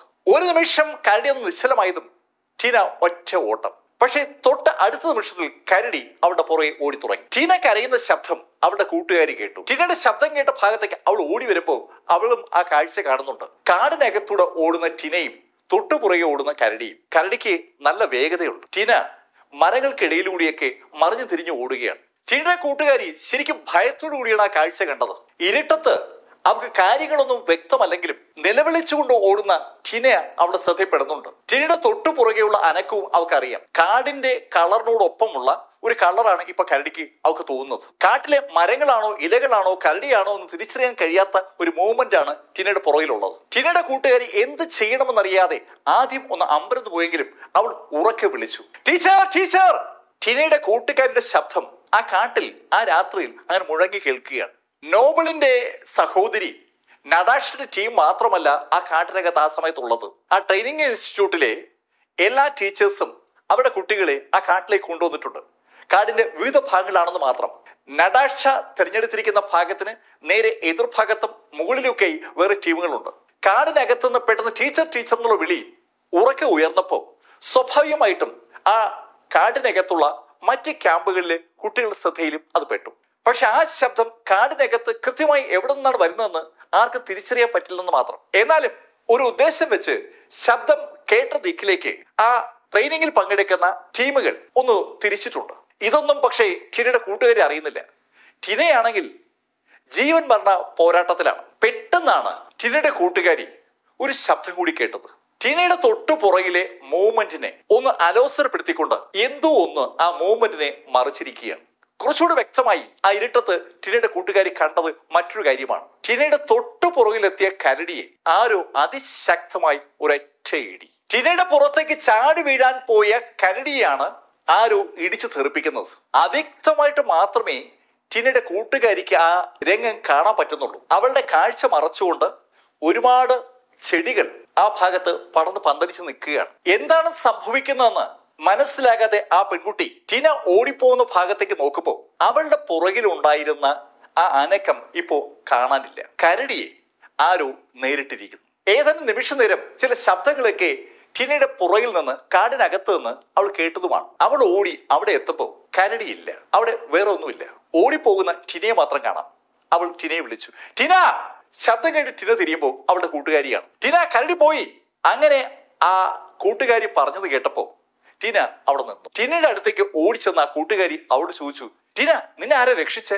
എന്നെ രക്ഷിച്ചെന്നോ? അതെ, ഒരാള് നിന്റെ പുറകെ ഓടുകയായിരുന്ന കരടിയെ ഇടിച്ചു മറിക്കുന്നത് ഞാൻ കണ്ടായിരുന്നു. ശരിക്കും അവിശ്വസനീയമായ ഒരു രംഗമാണ് ടീനയുടെ കൂട്ടുകാരി കണ്ടിരിക്കുന്നത്. ടീനയെ ആക്രമിക്കാനായി തൊട്ടടുത്തെത്തിയ കരടിയെ ആ ഇരുട്ടത്ത് ആരോ ഇടിച്ചിരിക്കുന്നു. അതിശക്തമായി കരടിയെ ആരോ ഇടിക്കുന്നത് അവൾ അവളെ കണ്ണുകൊണ്ട് കണ്ടതാണ്. പക്ഷെ ആരാണ് ഇടിച്ചതെന്ന് മാത്രം അവൾക്ക് കാണാൻ പറ്റിയില്ല. ഇരുട്ടത്ത് അത്ര മാത്രമേ അവൾക്ക് കാണാൻ പറ്റുള്ളൂ. അവൾ കണ്ട കാര്യങ്ങളൊക്കെ ടീനയോട് പറഞ്ഞു. ടീനയ്ക്കും മെറീനയ്ക്കും ടീനയെ ആരാണ് രക്ഷിച്ചതെന്ന് മനസ്സിലായില്ല. രണ്ടുപേരും അല്പനേരം വിശ്രമിച്ചതിന് ശേഷം ടീച്ചറുടെ അടുത്തേക്ക് മടങ്ങുകയാണ്. നടാഷ താമസിക്കുന്ന ആ പാറയുടെ അടുത്തേക്ക് മടങ്ങുകയാണ് അവരുടെ ലക്ഷ്യം. ടീനയും മെറീനയും കൂടി വളരെ ശ്രദ്ധിച്ചാണ് തിരിച്ചു മടങ്ങുന്നത്. കാട്ടിനകത്തൂടിയുള്ള അവരുടെ മടക്ക യാത്ര ലേശം ദുർഘടം പിടിച്ച യാത്രയാണ്. തിരിച്ച് അവര് ആ പാറ ഇരിക്കുന്ന ഭാഗത്തേക്ക് നടന്നു വരുമ്പോ അവർ വീണ്ടും ഒരു ശബ്ദം കേട്ടു. അവിടെ അവർ കേട്ടത് അവരുടെ ടീച്ചർ നടാഷയുടെ കരച്ചിലാണ്. നടാഷയെ ഒരു കരടി ആക്രമിക്കുന്നതാണ് അവിടേക്ക് ഇറങ്ങി വരുന്ന ടീനയും മെറീനയും കണ്ടത്. മറ്റൊരു കാഴ്ച കൂടി അവർ കണ്ടു. നടാഷയ്ക്ക് അല്പം ദൂരത്തായി സാക്ഷാൽ ചക്കാനോൻ നിൽക്കുന്നത്. ചക്കാനോനെ നടാഷയും കണ്ടു. കരഞ്ഞുകൊണ്ട് നടാഷ ചക്കയോട് പറയും ചെയ്തു, ഏയ് ചക്ക്, എന്നെ രക്ഷിക്കേ. അത് കേട്ട് ചക്കാനോൻ നടാഷയും കരടിയും ഒന്നുകൂടെ നോക്കിയിട്ട് ഒന്നും മിണ്ടാതെ തിരിഞ്ഞു നടക്കുന്നതാണ് ടീന കണ്ടത്. ടീനയ്ക്കും മെറീനയ്ക്കും ആ കാഴ്ച കൊണ്ട് വിശ്വസിക്കാൻ പറ്റുന്നില്ല. അവരുടെ ടീച്ചർ നടാഷയെ ആ കാട്ടിൽ ഒരു കരടി ആക്രമിച്ചപ്പോ നടാഷയെ രക്ഷിക്കാൻ ശ്രമിക്കാതെ ചക്കാനോൻ കാട്ടിലേക്ക് നടന്നു മാറിയത് എങ്ങനെയാ അവർക്ക് വിശ്വസിക്കാൻ പറ്റുക? ശേ, അവരൊരു മനുഷ്യനാണോ? അവരൊരു പുരുഷനാണോ? പല ശൈലിയുള്ള കമന്റുകൾ ടീനയുടെയും മെറീനയുടെ ഭാഗത്തുണ്ടായി. അവർ രണ്ടുപേരും കൂടി ഓടി നടാഷയുടെ അടുത്ത്. ആളുകൾ ഓടി വരുന്ന ശബ്ദം കേട്ടപ്പോ കരടി കാട്ടിനകത്തേക്ക് ഓടി മാറി. നടാഷയ്ക്ക് പരിക്കൊന്നും ഏറ്റിട്ടില്ല. നടാഷയെ രക്ഷിക്കാതെ ചക്കാനോൻ രക്ഷപ്പെട്ടത് നടാഷയെ കണ്ടതാണ്. അപ്പോഴാണ് നടാഷയോട് ടീന അവളെ രക്ഷിച്ച ആളെ കുറിച്ച് നടാഷയോട് പറഞ്ഞത്. ആരാ നിന്നെ രക്ഷിച്ചത്? എന്തായാലും ചക്കാനോൻ അല്ല എന്ന് വ്യക്തമാണ്. ചക്കാണ് ടീനയെ രക്ഷിച്ചെങ്കിൽ ഉറപ്പായും ചക്ക് നടാഷയെ രക്ഷിച്ചനെ. ചക്ക് മാത്രമാണ് അവരുടെ കൂട്ടത്തുള്ള പുരുഷൻ. ചക്കല്ല രക്ഷിച്ചെങ്കിൽ മറ്റ് ട്രെയിനിങ് ഗ്രൂപ്പുകളിൽ ആരെങ്കിലും ആയിരിക്കും. കാടായതുകൊണ്ട് ഏത് ഗ്രൂപ്പ് എവിടേക്കാണ് വന്നതെന്ന് ആർക്കും അറിയാൻ പറ്റുന്നില്ല. എന്തായാലും ആ രാത്രി അങ്ങനെ കഴിഞ്ഞു. പിറ്റേന്ന് വീണ്ടും ആ ടീം ട്രെയിനിങ് ഇൻസ്റ്റിറ്റ്യൂട്ടിലേക്ക് മടങ്ങിയെത്തി. ട്രെയിനിങ് ഇൻസ്റ്റിറ്റ്യൂട്ടിലേക്ക് മടങ്ങിയെത്തിയതും ടീന ചക്കാനോനെ നേരിട്ടു. ഏയ് ചക്ക്, താൻ എന്തൊരു മനുഷ്യനാണോ? ടീച്ചറെ കരടി ആക്രമിച്ചപ്പോ ടീച്ചറെ രക്ഷിക്കാതെ ഇതിനെ കടന്നുപോയത്? ടീനയുടെ ചോദ്യം കേട്ടതും ചക്കാനോൻ ടീനയോട് പറഞ്ഞു, ഞാനെന്തിന് ടീച്ചറെ രക്ഷിക്കണം? അങ്ങനെ ചോദിച്ചിട്ട് ചക്കങ്ങ് നടന്നു പോവുകയാണ്. ചക്കിന്റെ ചോദ്യം കേട്ട് ടീന വാ പൊളിച്ച് ചക്കനത്തിന് നോക്കുകയാണ്. ടീച്ചറെ എന്തിനു രക്ഷിക്കണമെന്നാണ് ചക്കന്റെ ചോദ്യം. ചക്കെന്താ അങ്ങനെ ചോദിച്ചത്? ഈ ചക്കും ടീച്ചറും തമ്മിൽ നേരത്തെ വല്ല പരിചയമുണ്ടോ? എന്തെങ്കിലും പ്രശ്നം അവർ തമ്മിൽ ഉണ്ടോ? അങ്ങനെ ഒരു ചോദ്യം പെട്ടെന്ന് അപ്രതീക്ഷിതമായി ടീയുടെ മനസ്സിലേക്ക് വരികയാണ്. ഈ സംഭവം കഴിഞ്ഞ് കൃത്യം 48 മണിക്കൂറായതും അവിടെ സാക്ഷാൽ യാസ്മിൻ സബാറ്റിനി പ്രത്യക്ഷപ്പെട്ടു. മുഴുവൻ ട്രെയിനീസിന്റെ മുന്നിലേക്കാണ് യാസ്മിൻ സബാറ്റിനി വന്നത്. യാസ്മിൻ സബാറ്റിനിയെ തന്നെ എല്ലാവരും നോക്കി നിൽക്കുകയാണ്. സുന്ദരിയായ ഒരു ടീച്ചർ, ഒത്ത ഫിഗറാണ് യാസ്മിൻ സബാറ്റിനി. ശരിക്കും പവർഫുൾ ആണ് യാസ്മിൻ എന്ന് സകലർക്കും ഒറ്റ നോട്ടത്തിൽ തന്നെ വ്യക്തമാണ്. യാസ്മിൻ കുട്ടികളെല്ലാം നോക്കിയിട്ട് അവരോടായി പറഞ്ഞു, നാളെ ഒരു കോമ്പറ്റീഷൻ ഉണ്ട്. ആ കോമ്പറ്റീഷനിൽ വിജയിക്കുന്ന ആൾക്ക് ഞങ്ങളോട് ഒരു ആവശ്യം ഉന്നയിക്കാം. ശരിക്കും രസകരമായ ഒരു അനൗൺസ്മെന്റ് ആണ് യാസ്മിൻ സബാറ്റിനി അവിടെ നടത്തിയിരിക്കുന്നത്. നാളെ നടക്കുന്ന കോമ്പറ്റീഷനിൽ വിജയിക്കുന്ന ആൾക്ക് മാനേജ്മെന്റിനോട് ഒരു ആവശ്യം ഉന്നയിക്കാം. വിജയിച്ചാൽ എന്ത് ആവശ്യമായിരിക്കണം ഉന്നയിക്കേണ്ടത്? അങ്ങനെ പല ചോദ്യങ്ങളും പലരുടെ മനസ്സിലേക്ക് വരികയാണ്. നല്ല ഫുഡ് ചോദിച്ചാലോ, ശരിക്കും കറങ്ങാൻ കൊണ്ടുപോകാമെന്ന് ചോദിച്ചാലോ, അങ്ങനെ പലതരം ചോദ്യങ്ങൾ പിള്ളേരുടെ മനസ്സിലുണ്ട്. ഓരോരുത്തരും നാളെ വിജയിക്കുമ്പോൾ എന്ത് ചോദ്യമാണ് ചോദിക്കേണ്ടതിനെ കുറിച്ച് ആലോചിക്കുകയാണ്. ഓരോ ട്രെയിനേഴ്സും നാളെ നടക്കുന്ന മത്സരം വിജയിക്കുന്നതിനെ കുറിച്ചുള്ള പരിപാടികൾ ആലോചിച്ചു തുടങ്ങി. അതോടൊപ്പം വിജയിച്ചാൽ എന്ത് ചോദ്യം ചോദിക്കണമെന്നും അവർ ആലോചിക്കുകയാണ്. അപ്പോഴും ഒരു സംശയം അവരുടെ മനസ്സിലുണ്ട്, എന്തായിരിക്കും നാളെ നടക്കുന്ന മത്സരം? സകല കുട്ടികളും ആകാംക്ഷയോടെ കാത്തിരിക്കുമ്പോൾ പിറ്റേ ദിവസം എത്തി. അന്ന് അവരവിടെ ട്രെയിനിങ്ങിന് വന്നിട്ട് 5ാമത്തെ ദിവസമാണ്. യാസ്മിൻ സബാറ്റിനി കുട്ടികളോട് പറഞ്ഞു, നിങ്ങൾ 2 ടീമായി തിരിഞ്ഞ് ഒന്നൊന്നായി മത്സരിക്കണം. ആ മത്സരത്തിൽ വിജയിക്കുന്നവർക്ക് നെക്സ്റ്റ് റൗണ്ടിലേക്ക് കടക്കാം. നെക്സ്റ്റ് റൗണ്ട് പക്ഷേ ഒരു പ്രത്യേകതയുള്ള റൗണ്ടാണ്. വിജയിക്കുന്നവരിൽ ആർക്ക് വേണമെങ്കിലും ഒരു റോൾ ഏറ്റെടുക്കാം. അവർക്ക് ബാക്കിയുള്ള മുഴുവൻ ആളുകളെയും വെല്ലുവിളിക്കും. അവർ ബാക്കിയുള്ള ആളുകളെയൊക്കെ തോൽപ്പിച്ചു കഴിഞ്ഞാൽ ആ ആളായിരിക്കും വിജയി. നോക്കൌട്ട് രീതിയിൽ ഫൈറ്റ് ചെയ്ത് മുകളിലേക്ക് വരുന്ന ശൈലിയിലല്ല മത്സരം സംഘടിപ്പിക്കുന്നത്. ഒരു നോക്കൌട്ടേ ഉള്ളൂ. അത് കഴിഞ്ഞാൽ ഒരാൾ ലീഡറായി മാറി അയാൾ ബാക്കിയുള്ള ആളുകളേക്ക് നേരിടും. ആ ആള് തോറ്റാൽ അയാളെ തോപ്പിക്കുന്ന ആളാവും ലീഡർ. ആ ആള് വേറെ ആരെങ്കിലും തോപ്പിച്ചാൽ പിന്നെ തോപ്പിക്കുന്ന ആൾ. അങ്ങനെ പോകുന്ന ഒരു ഗെയിമാണ്. മത്സരം തുടങ്ങുമ്പോൾ 60ഓളം കുട്ടികളുണ്ട്. ഈ 60 കുട്ടികളെ 5 പേർ വീതമുള്ള 12 ഗ്രൂപ്പായി തിരിച്ചിരിക്കുകയാണ്. ഓരോ ഗ്രൂപ്പിനെയും പരിശീലിപ്പിക്കാനായി 2 പരിശീലകരുണ്ട്. എന്ന് പറഞ്ഞാൽ 24 പരിശീലകർ ആ 60 കുട്ടികളുടെ കൂടെ ഉണ്ടെന്ന് അർത്ഥം. 24 പരിശീലകരും 60 കുട്ടികളും ഇവരെയൊക്കെ മോണിറ്റർ ചെയ്യുന്ന സൂപ്പർ ട്രെയിനേഴ്സും പ്രിൻസിപ്പലും ഒക്കെ അടങ്ങിയ വലിയൊരു ട്രെയിനിങ് ഇൻസ്റ്റിറ്റ്യൂട്ടാണ് അവിടെ ഉള്ളത്. സകലരും ആകാംക്ഷയോടെ മത്സരം തുടങ്ങുന്ന കാത്തിരിക്കുമ്പോൾ ആ 60 കുട്ടികളെയും നിരത്തി. കുട്ടികൾക്ക് ഓരോരുത്തർക്കും ഓരോ നമ്പർ കൊടുത്തു. 1 മുതൽ 60 വരെയുള്ള നമ്പർ. ആ നമ്പർ എല്ലാ കുട്ടികളുടെ കയ്യിലുണ്ട്. യാസ്മിൻ സബാറ്റിനി കുട്ടികളോട് പറഞ്ഞു, നിങ്ങൾ എല്ലാവരും നിങ്ങളുടെ നമ്പർ കണ്ടല്ലോ, ഓക്കെ, എല്ലാവരുടെ കയ്യിലുള്ള നമ്പർ ഒന്നുകൂടെ സൂക്ഷിച്ചു നോക്കുക. ഇനി ഈ നമ്പർ നിങ്ങൾ ആ ബൗളിലേക്ക് ഇടണം. പറഞ്ഞതുപോലെ കുട്ടികൾ എല്ലാവരും അവരവരുടെ ആ നമ്പർ എഴുതിയ പേപ്പർ ഒരു ഗ്ലാസ് ബൗളിനകത്ത് കൊണ്ടിട്ടു. അങ്ങനെ കുട്ടികൾ ചെയ്തു കഴിഞ്ഞതും സബാറ്റിനി കുട്ടികളോടായി പറഞ്ഞു, ഓക്കെ, ഇനി നിങ്ങൾ വരിയായി നിൽക്കുക. 1 മുതൽ 60 വരെയുള്ള കുട്ടികൾ അങ്ങനെ പിന്നെയും വരിയായി നിന്നു. ഓക്കെ, ഇനി 1ാം നമ്പർ ചെന്ന് അതിനകത്ത് നമ്പർ എടുക്കുമ്പോൾ കണ്ണടച്ച് ബൗളിനകത്ത് നോക്കാതെ എടുക്കണം. പറഞ്ഞതുപോലെ ആ കുട്ടി ചെന്ന് കണ്ണടച്ച് പിടിച്ച് ബൗളിനകത്ത് കൈയിട്ട് ഒരു നമ്പർ എടുത്തു. അത് 11ാം നമ്പറാണ്. 1ാം നമ്പറുകാരിയും 11ാം നമ്പറുകാരിയും തമ്മിലാണ് മത്സരം. അങ്ങനെ അവർ ജോഡിയായി. അടുത്ത് വിളിച്ചത് 3ാം നമ്പറിൽ നിന്ന ഒരു പയ്യൻസിനെയാണ്. അവനും പോയി ഒരു നമ്പർ എടുത്തു. അവന് 28ാമത്തെ നമ്പറാണ് കിട്ടിയത്. അവർ തമ്മിൽ ഒരു ജോഡിയായി. ഇങ്ങനെ ജോഡിയായി വരികയാണ്. 9ാമത്തെ നമ്പറിൽ നിന്ന് ടിന എടുത്തിട്ടുണ്ട്. സാക്ഷാൽ ചക്കാനോന്റെ നമ്പറാണ്. ചക്കാനോന്റെ നമ്പർ 43 ചക്കിന് എതിരാളി ഇപ്പൊ ടിനയാണ്. അധികം സമയം കഴിയുമ്പോൾ ആ 60 ടീം 30 ജോഡികളായി മാറി. അത് കണ്ടതും സബാറ്റിനി അവരോട് പറഞ്ഞു, ഓക്കെ, നിങ്ങൾ ഓരോ ടീമായി റിങ്ങിനകത്തേക്ക് കയറുക. എതിരാളി താഴെ വീഴണം, അതാണ് ടാർഗറ്റ്. എതിരാളിയെ താഴെ വീഴുന്ന ആൾക്ക് സെലക്ഷൻ ലഭിക്കും. താഴെ വീഴാതെ നോക്കുക എന്നുള്ളതാണ് നിങ്ങളുടെ ടാർഗറ്റ്. സബാറ്റിനിയുടെ വാക്കുകൾ വ്യക്തമാണ്. ആ ജോഡി പരസ്പരം മത്സരിക്കുമ്പോൾ താഴെ വീഴാതെ നോക്കുകയും വേണം, എതിരാളിയെ താഴെ വീഴ്ത്തുകയും വേണം. പെട്ടെന്ന് തന്നെ കോമ്പറ്റീഷൻ ആരംഭിച്ചു. ശക്തമായ ഫൈറ്റാണ് നടക്കുന്നത്. ഓരോരോ ജോഡിയായിട്ട് പറ സ്റ്റേജിൽ കയറുന്നു, ഒരാൾ വീഴുന്നു, മറ്റേ ആൾ വിജയിക്കുന്നു. ഇങ്ങനെ വരികയാണ്. ഏകദേശം ഒരു 5-6 ജോഡി കഴിഞ്ഞപ്പോ ടിനയും ചക്കും ആ റിംഗിലേക്ക് വന്നു. ടിന ശരിക്കും ആവേശത്തിലാണ്. അവൾക്ക് ചക്കിനെ തന്നെ എതിരാളിയായി കിട്ടിയതിൽ വലിയ സന്തോഷമാണ്. ചക്ക് അത്ര ശക്തനല്ല എന്ന് അവൾക്ക് നന്നായിട്ട് അറിയാം. അതുകൊണ്ടാണ് ആ സന്തോഷം. അകത്തേക്ക് കയറി അല്പസമയം കഴിഞ്ഞതും ബെല്ലടിച്ചു തുടങ്ങിയോട് തന്നെ ടിന ചക്കിനെ ആക്രമിച്ചു തുടങ്ങി. ടിന ശരിക്കും ജമ്പ് ചെയ്ത് ചാടി ചക്കിനെ പഞ്ച് ചെയ്യാണ്. ചക്കങ്ങ് ഒഴിഞ്ഞു. വീണ്ടും ടിന പഞ്ച് ചെയ്യാണ്. കൃത്യം 60 സെക്കൻഡാണ് മത്സരം. 60 സെക്കൻഡിനകത്ത് എത്ര പഞ്ച് ദേഹത്ത് പതിക്കുന്നതിന് ബേസ് ചെയ്തും ചിലപ്പോ വിജയം തീരുമാനിക്കും. ചക്കിന്റെ പുറത്ത് അതുകൊണ്ട് തന്നെ പരമാവധി തവണ പഞ്ച് ചെയ്യാന്നുള്ളത് ടിനയുടെ ലക്ഷ്യമാണ്. അവൾ ചാടി ഉയർന്നും അതിശക്തമായി മൂവ് ചെയ്തൊക്കെ ചക്കിനെ പഞ്ച് ചെയ്യാൻ ശ്രമിക്കുന്നുണ്ട്. പക്ഷേ ചക്കിന്റെ പുറത്ത് മാത്രം കൊള്ളുന്നില്ല. ചക്കങ്ങ് ഒഴിയുകയാണ്. ചക്കിന്റെ മുഖത്തേക്ക് അതിശക്തമായി അവൾ ഇടിക്കുമ്പോൾ ചക്ക് തലയങ്ങ് പതുക്കെ പിൻവലിക്കുകയാണ്. വളരെ കൂളായിട്ടാണ് ചക്ക് തല ഒഴിക്കുന്നത്. അവൾ ചാടി കിക്ക് ചെയ്യാനൊക്കെ ശ്രമിച്ചു. ആ കിക്കും ചക്കിന്റെ പുറത്ത് കൊണ്ടില്ല. ചക്കങ്ങ് ഒഴിഞ്ഞു മാറി. ചക്കിന്റെ പുറത്ത് തൊടാൻ മാത്രം അവൾക്ക് പറ്റുന്നില്ല. ക്ലോക്ക് അതിവേഗം ഓടിക്കൊണ്ടിരിക്കുകയാണ്. ഇപ്പൊ ഏകദേശം 45 സെക്കൻഡ് കഴിഞ്ഞു. 45 സെക്കൻഡ് ആയപ്പോ അവൾ ഏതാണ്ട് തളർന്നതുപോലെയായി. അവൾ ചാടി ഉയർന്നും മുന്നോട്ട് കുതിച്ചുമൊക്കെ പഞ്ച് ചെയ്തും കിക്ക് ചെയ്തുമൊക്കെ ചക്കിന്റെ പുറത്ത് കൊള്ളിക്കാൻ ശ്രമിച്ചെങ്കിലും ഒരെണ്ണം പോലും കൊള്ളാതെ വന്നപ്പോ അതിന്റേതായ ഒരു ക്ഷീണം അവൾക്ക് അനുഭവപ്പെടുന്നുണ്ട്. പെട്ടെന്നാണ് ചക്ക് ഷോൾഡർ കൊണ്ട് അവൾ ഒറ്റ ഇടിയിടിക്കുന്നത്. ഇടിയേറ്റ് അവൾ താഴെ വീണു. ചക്ക് കൈകൊണ്ട് പഞ്ച് ചെയ്യുകയോ കാലുകൊണ്ട് കിക്ക് ചെയ്യുകയോ ചെയ്തില്ല. അതിനു പകരം ഷോൾഡർ കൊണ്ട് ഒരു ഒറ്റ ഇടിയേറ്റ് ടീന താഴെ വീഴുന്നത് പലരും കണ്ടു. താഴെ ആരാദ്യം വീണാലും താഴെ വീഴുന്ന ആള് ഔട്ടാകും എന്നുള്ളത് നിയമമാണ്. താഴെ വീണുപോയ ടീന സ്വാഭാവികമായും മത്സരത്തിന് പുറത്തായി. ചക്ക് അടുത്ത റൗണ്ടിലേക്ക് കടന്നു. റിങ്ങിൽ നിന്ന് ഒന്നിച്ചാണ് ചക്കും ടീനയും പുറത്തു വന്നത്. ചക്ക് ടീനയ്ക്കൊപ്പം പുറത്തു വന്നതും ടീന ചക്കരെ പിടിച്ചു നിർത്തുകയാണ്. ഏയ് ചക്ക്, നീ ചതിയനാണ്. നീ എന്നെ വെറുതെ ഇടിച്ചിട്ടല്ലേ. ഏയ് ടീന, ഞാൻ പിന്നെ എന്താ ചെയ്യേണ്ടത്? നിന്നെ വീഴ്ത്തിയാലേ എനിക്ക് അടുത്ത റൗണ്ടിൽ കടക്കാൻ പറ്റൂ. ഹേയ് ചക്ക്, നീ എന്നെ തള്ളിയിട്ടത് കൊണ്ട് രക്ഷപ്പെടാം എന്നൊന്നും കരുതണ്ട. അടുത്ത റൗണ്ടിൽ നീ അനുഭവിക്കാൻ പോവുകയാണ്. ടീന അങ്ങനെ പറഞ്ഞ് ഏതാനും മിനിറ്റ് കഴിഞ്ഞപ്പോ ആ റൗണ്ടിങ് അവസാനിച്ചു.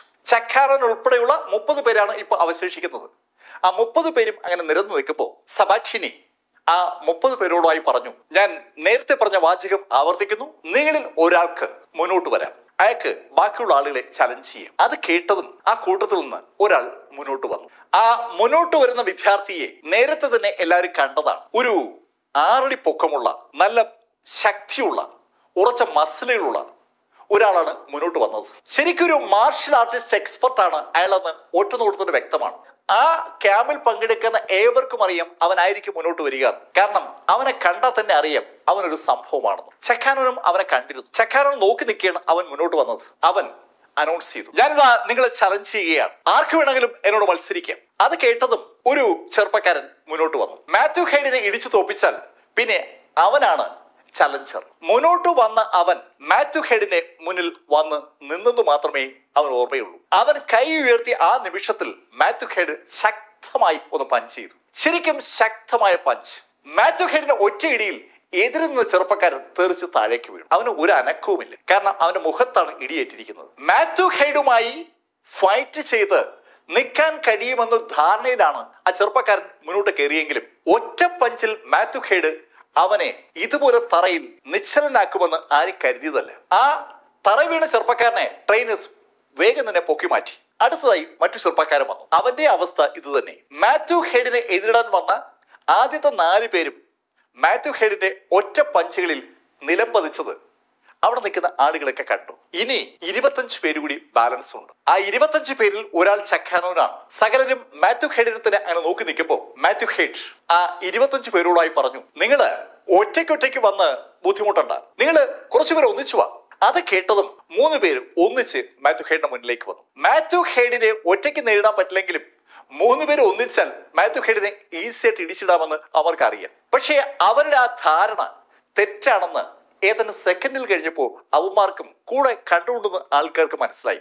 ആ 3 പേരെ ഇടിച്ച് തറയിടാൻ മാത്യു ഹെയ്ഡിന് വേണ്ടി വന്നത് ഏതാനും നിമിഷങ്ങളാണ്. മാത്യു ഹെയ്ഡ് ആ 3 ചെറുപ്പക്കാരെയും ഇടിച്ച് താഴെ ഇടുന്ന കണ്ടതും നോബിളിന്റെ അടുത്ത് നിൽക്കുന്ന നടാഷ നോബിളിനോട് പറഞ്ഞു, ഇവനായിരിക്കൂ അന്ന് നോബിളിനെ ഇടിച്ചത്. മാത്യു ഹെയ്ഡിന്റെ പഞ്ചികൾ കണ്ടുകൊണ്ട് നിൽക്കുന്ന നോബിളിന്റെ മനസ്സിലും ആ സംശയമുണ്ട്. മാത്യു ഹെയ്ഡ് അത്ര ശക്തമായിട്ടാണ് ആ റിങ്ങിലേക്ക് വരുന്ന ട്രെയിനീസിനെ കൈകാര്യം ചെയ്യുന്നത്.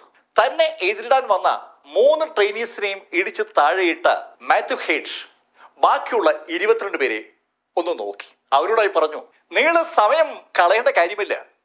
നിങ്ങൾ 3 പേര് എന്തിനാ വരുന്നത്? 10 പേര് വാ.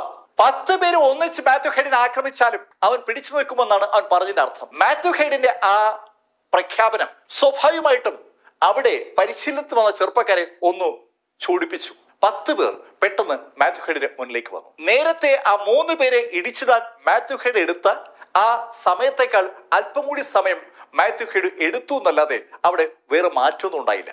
ഏകദേശം 1 മിനിറ്റ് കഴിഞ്ഞപ്പോൾ നമ്മൾ കാണുന്നത് ഇടിയേറ്റ് താഴെ വീണ് കിടക്കുന്ന ആ 10 ട്രെയിനീസിനെയാണ്. ട്രെയിനിങ്ങിന്റെ പ്രോഗ്രാമിന്റെ ഭാഗമായ ആളുകൾ അവരെ അവിടുന്ന് ചുവന്നു മാറ്റി. ഇനി അവശേഷിക്കുന്നത് 12 ആളുകളാണ്. 10 പേരെയാണ് അവൻ ഒറ്റയടിക്ക് തോൽപ്പിച്ചിരിക്കുന്നത്. ബാലൻസ് ഉള്ള 12 പേരുടെ ഭാഗമായിട്ട് ചക്കാനോനുണ്ട്. മാത്യു ഹെയ്ഡിന് എതിരെ നിൽക്കുന്ന ആ 12 പേരെയും യാസ്മിൻ സബാറ്റിനി കാണുന്നുണ്ട്. ആ 12 പേരെ സ്കാൻ ചെയ്ത യാസ്മിൻ സബാറ്റിനിക്ക് ഒരു കാര്യം ഉറപ്പായി, ആ 12 പേർക്കും മാത്യു ഹെയ്ഡിനെ നേരിടാനുള്ള കപ്പാസിറ്റി ഇല്ല.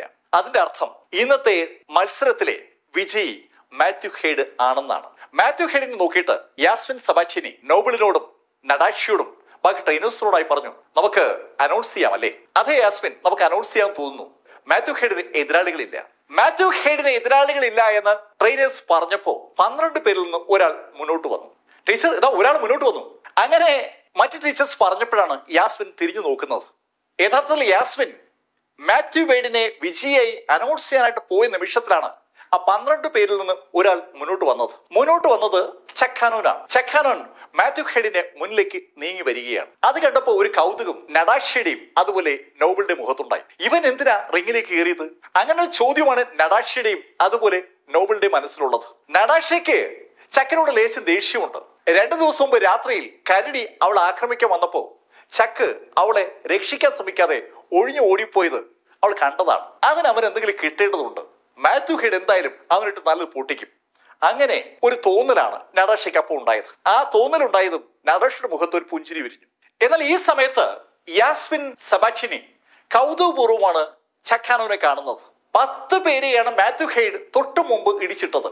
എന്നിട്ടും ഇതാ ഒറ്റയ്ക്ക് അതേ മാത്യു ഹെയ്ഡിനെ നേരിടാൻ ഈ പയ്യൻ മുന്നോട്ട് വന്നിരിക്കുകയാണ്. മാത്യു ഹെയ്ഡ് ഏകദേശം 190 സെന്റിമീറ്റർ പൊക്കമുള്ള വ്യക്തിയാണ്. ചക്കാനോന്റെ പൊക്കം മാക്സിമം 175 സെന്റിമീറ്റർ.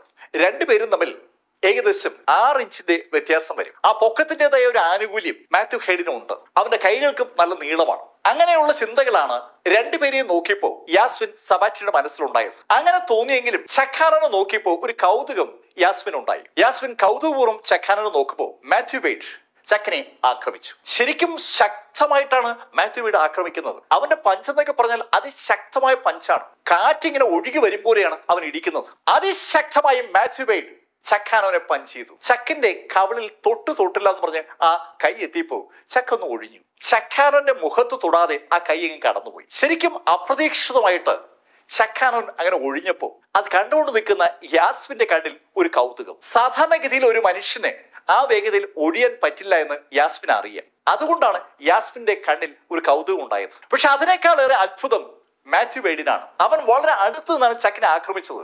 ചക്ക് അങ്ങനെ ഒഴിഞ്ഞു മാറുമെന്ന് മാത്യു കരുതിയതേയല്ല. പക്ഷെ ചക്ക ഒഴിഞ്ഞു മാറിയപ്പോ ഒരു കുസൃതി കലർന്ന തിളക്കം മാത്യു ഹെയ്ഡിന്റെ കണ്ണിലുണ്ടായി. ആ ട്രെയിനിങ് ഇൻസ്റ്റിറ്റ്യൂട്ടിൽ ആദ്യമായിട്ടാണ് ഒരാൾ അവന്റെ പഞ്ചിൽ നിന്ന് ഒഴിഞ്ഞു മാറുന്നത്. മാത്യു 2 കൈയിലെയും മസിൽ ഒന്ന് പെരുക്കിയിട്ട് ചക്കിന് നേരെ തിരിഞ്ഞു. ഏതാണ്ട് ഒരു ബോക്സറെ പോലെയാണ് മാത്യു ഇപ്പൊ നിൽക്കുന്നത്. മാത്യു ഇടത് കൈ ചക്കിന് നേരെ കൊണ്ടുവന്നിട്ട് പെട്ടെന്ന് വലത് കൊണ്ടൊരു ഒറ്റ ഇടി. ചക്കിനെ ഒന്ന് കബളിപ്പിക്കുന്ന ശൈലിയിൽ മാത്യു ഹെയ്ഡ് ഇടിച്ചതാണ്. അതിശക്തമായ ഒരു കബളിപ്പിക്കൽ പഞ്ച്. പക്ഷേ മാത്യു ഹെയ്ഡിനെ അത്ഭുതപ്പെടുത്തിക്കൊണ്ട് ആ പഞ്ചും ചക്ക് ഒഴിഞ്ഞു. ചക്കിന്റെ അസാധാരണമായ മെയ്വഴക്കം സ്വാഭാവികമായിട്ടും ജാസ്മിൻ സബാറ്റിനെയും ചുറ്റുമുള്ള ട്രെയിനേഴ്സിനെയൊക്കെ തെല്ലൊന്ന് അമ്പരപ്പിക്കുകയാണ്. വല്ലാത്തൊരു മെയ്വഴക്കത്തോടു കൂടിയാണ് ചക്കാനോൻ ഒഴിഞ്ഞിരിക്കുന്നത്. തന്റെ കബളിപ്പിക്കൽ തന്ത്രം ഏറ്റില്ല എന്ന് മനസ്സിലായതും മാത്യുവിന് ലേശം ദേഷ്യം വന്നു തുടങ്ങിയാണ്. മാത്യു നിന്ന നിൽപ്പിൽ ചാടിയങ്ങ് ഉയർന്നു. ചാടി ഉയർന്ന മാത്യു ചക്കിന്റെ നെഞ്ച് ലക്ഷ്യമാക്കി കിക്കുകയാണ്.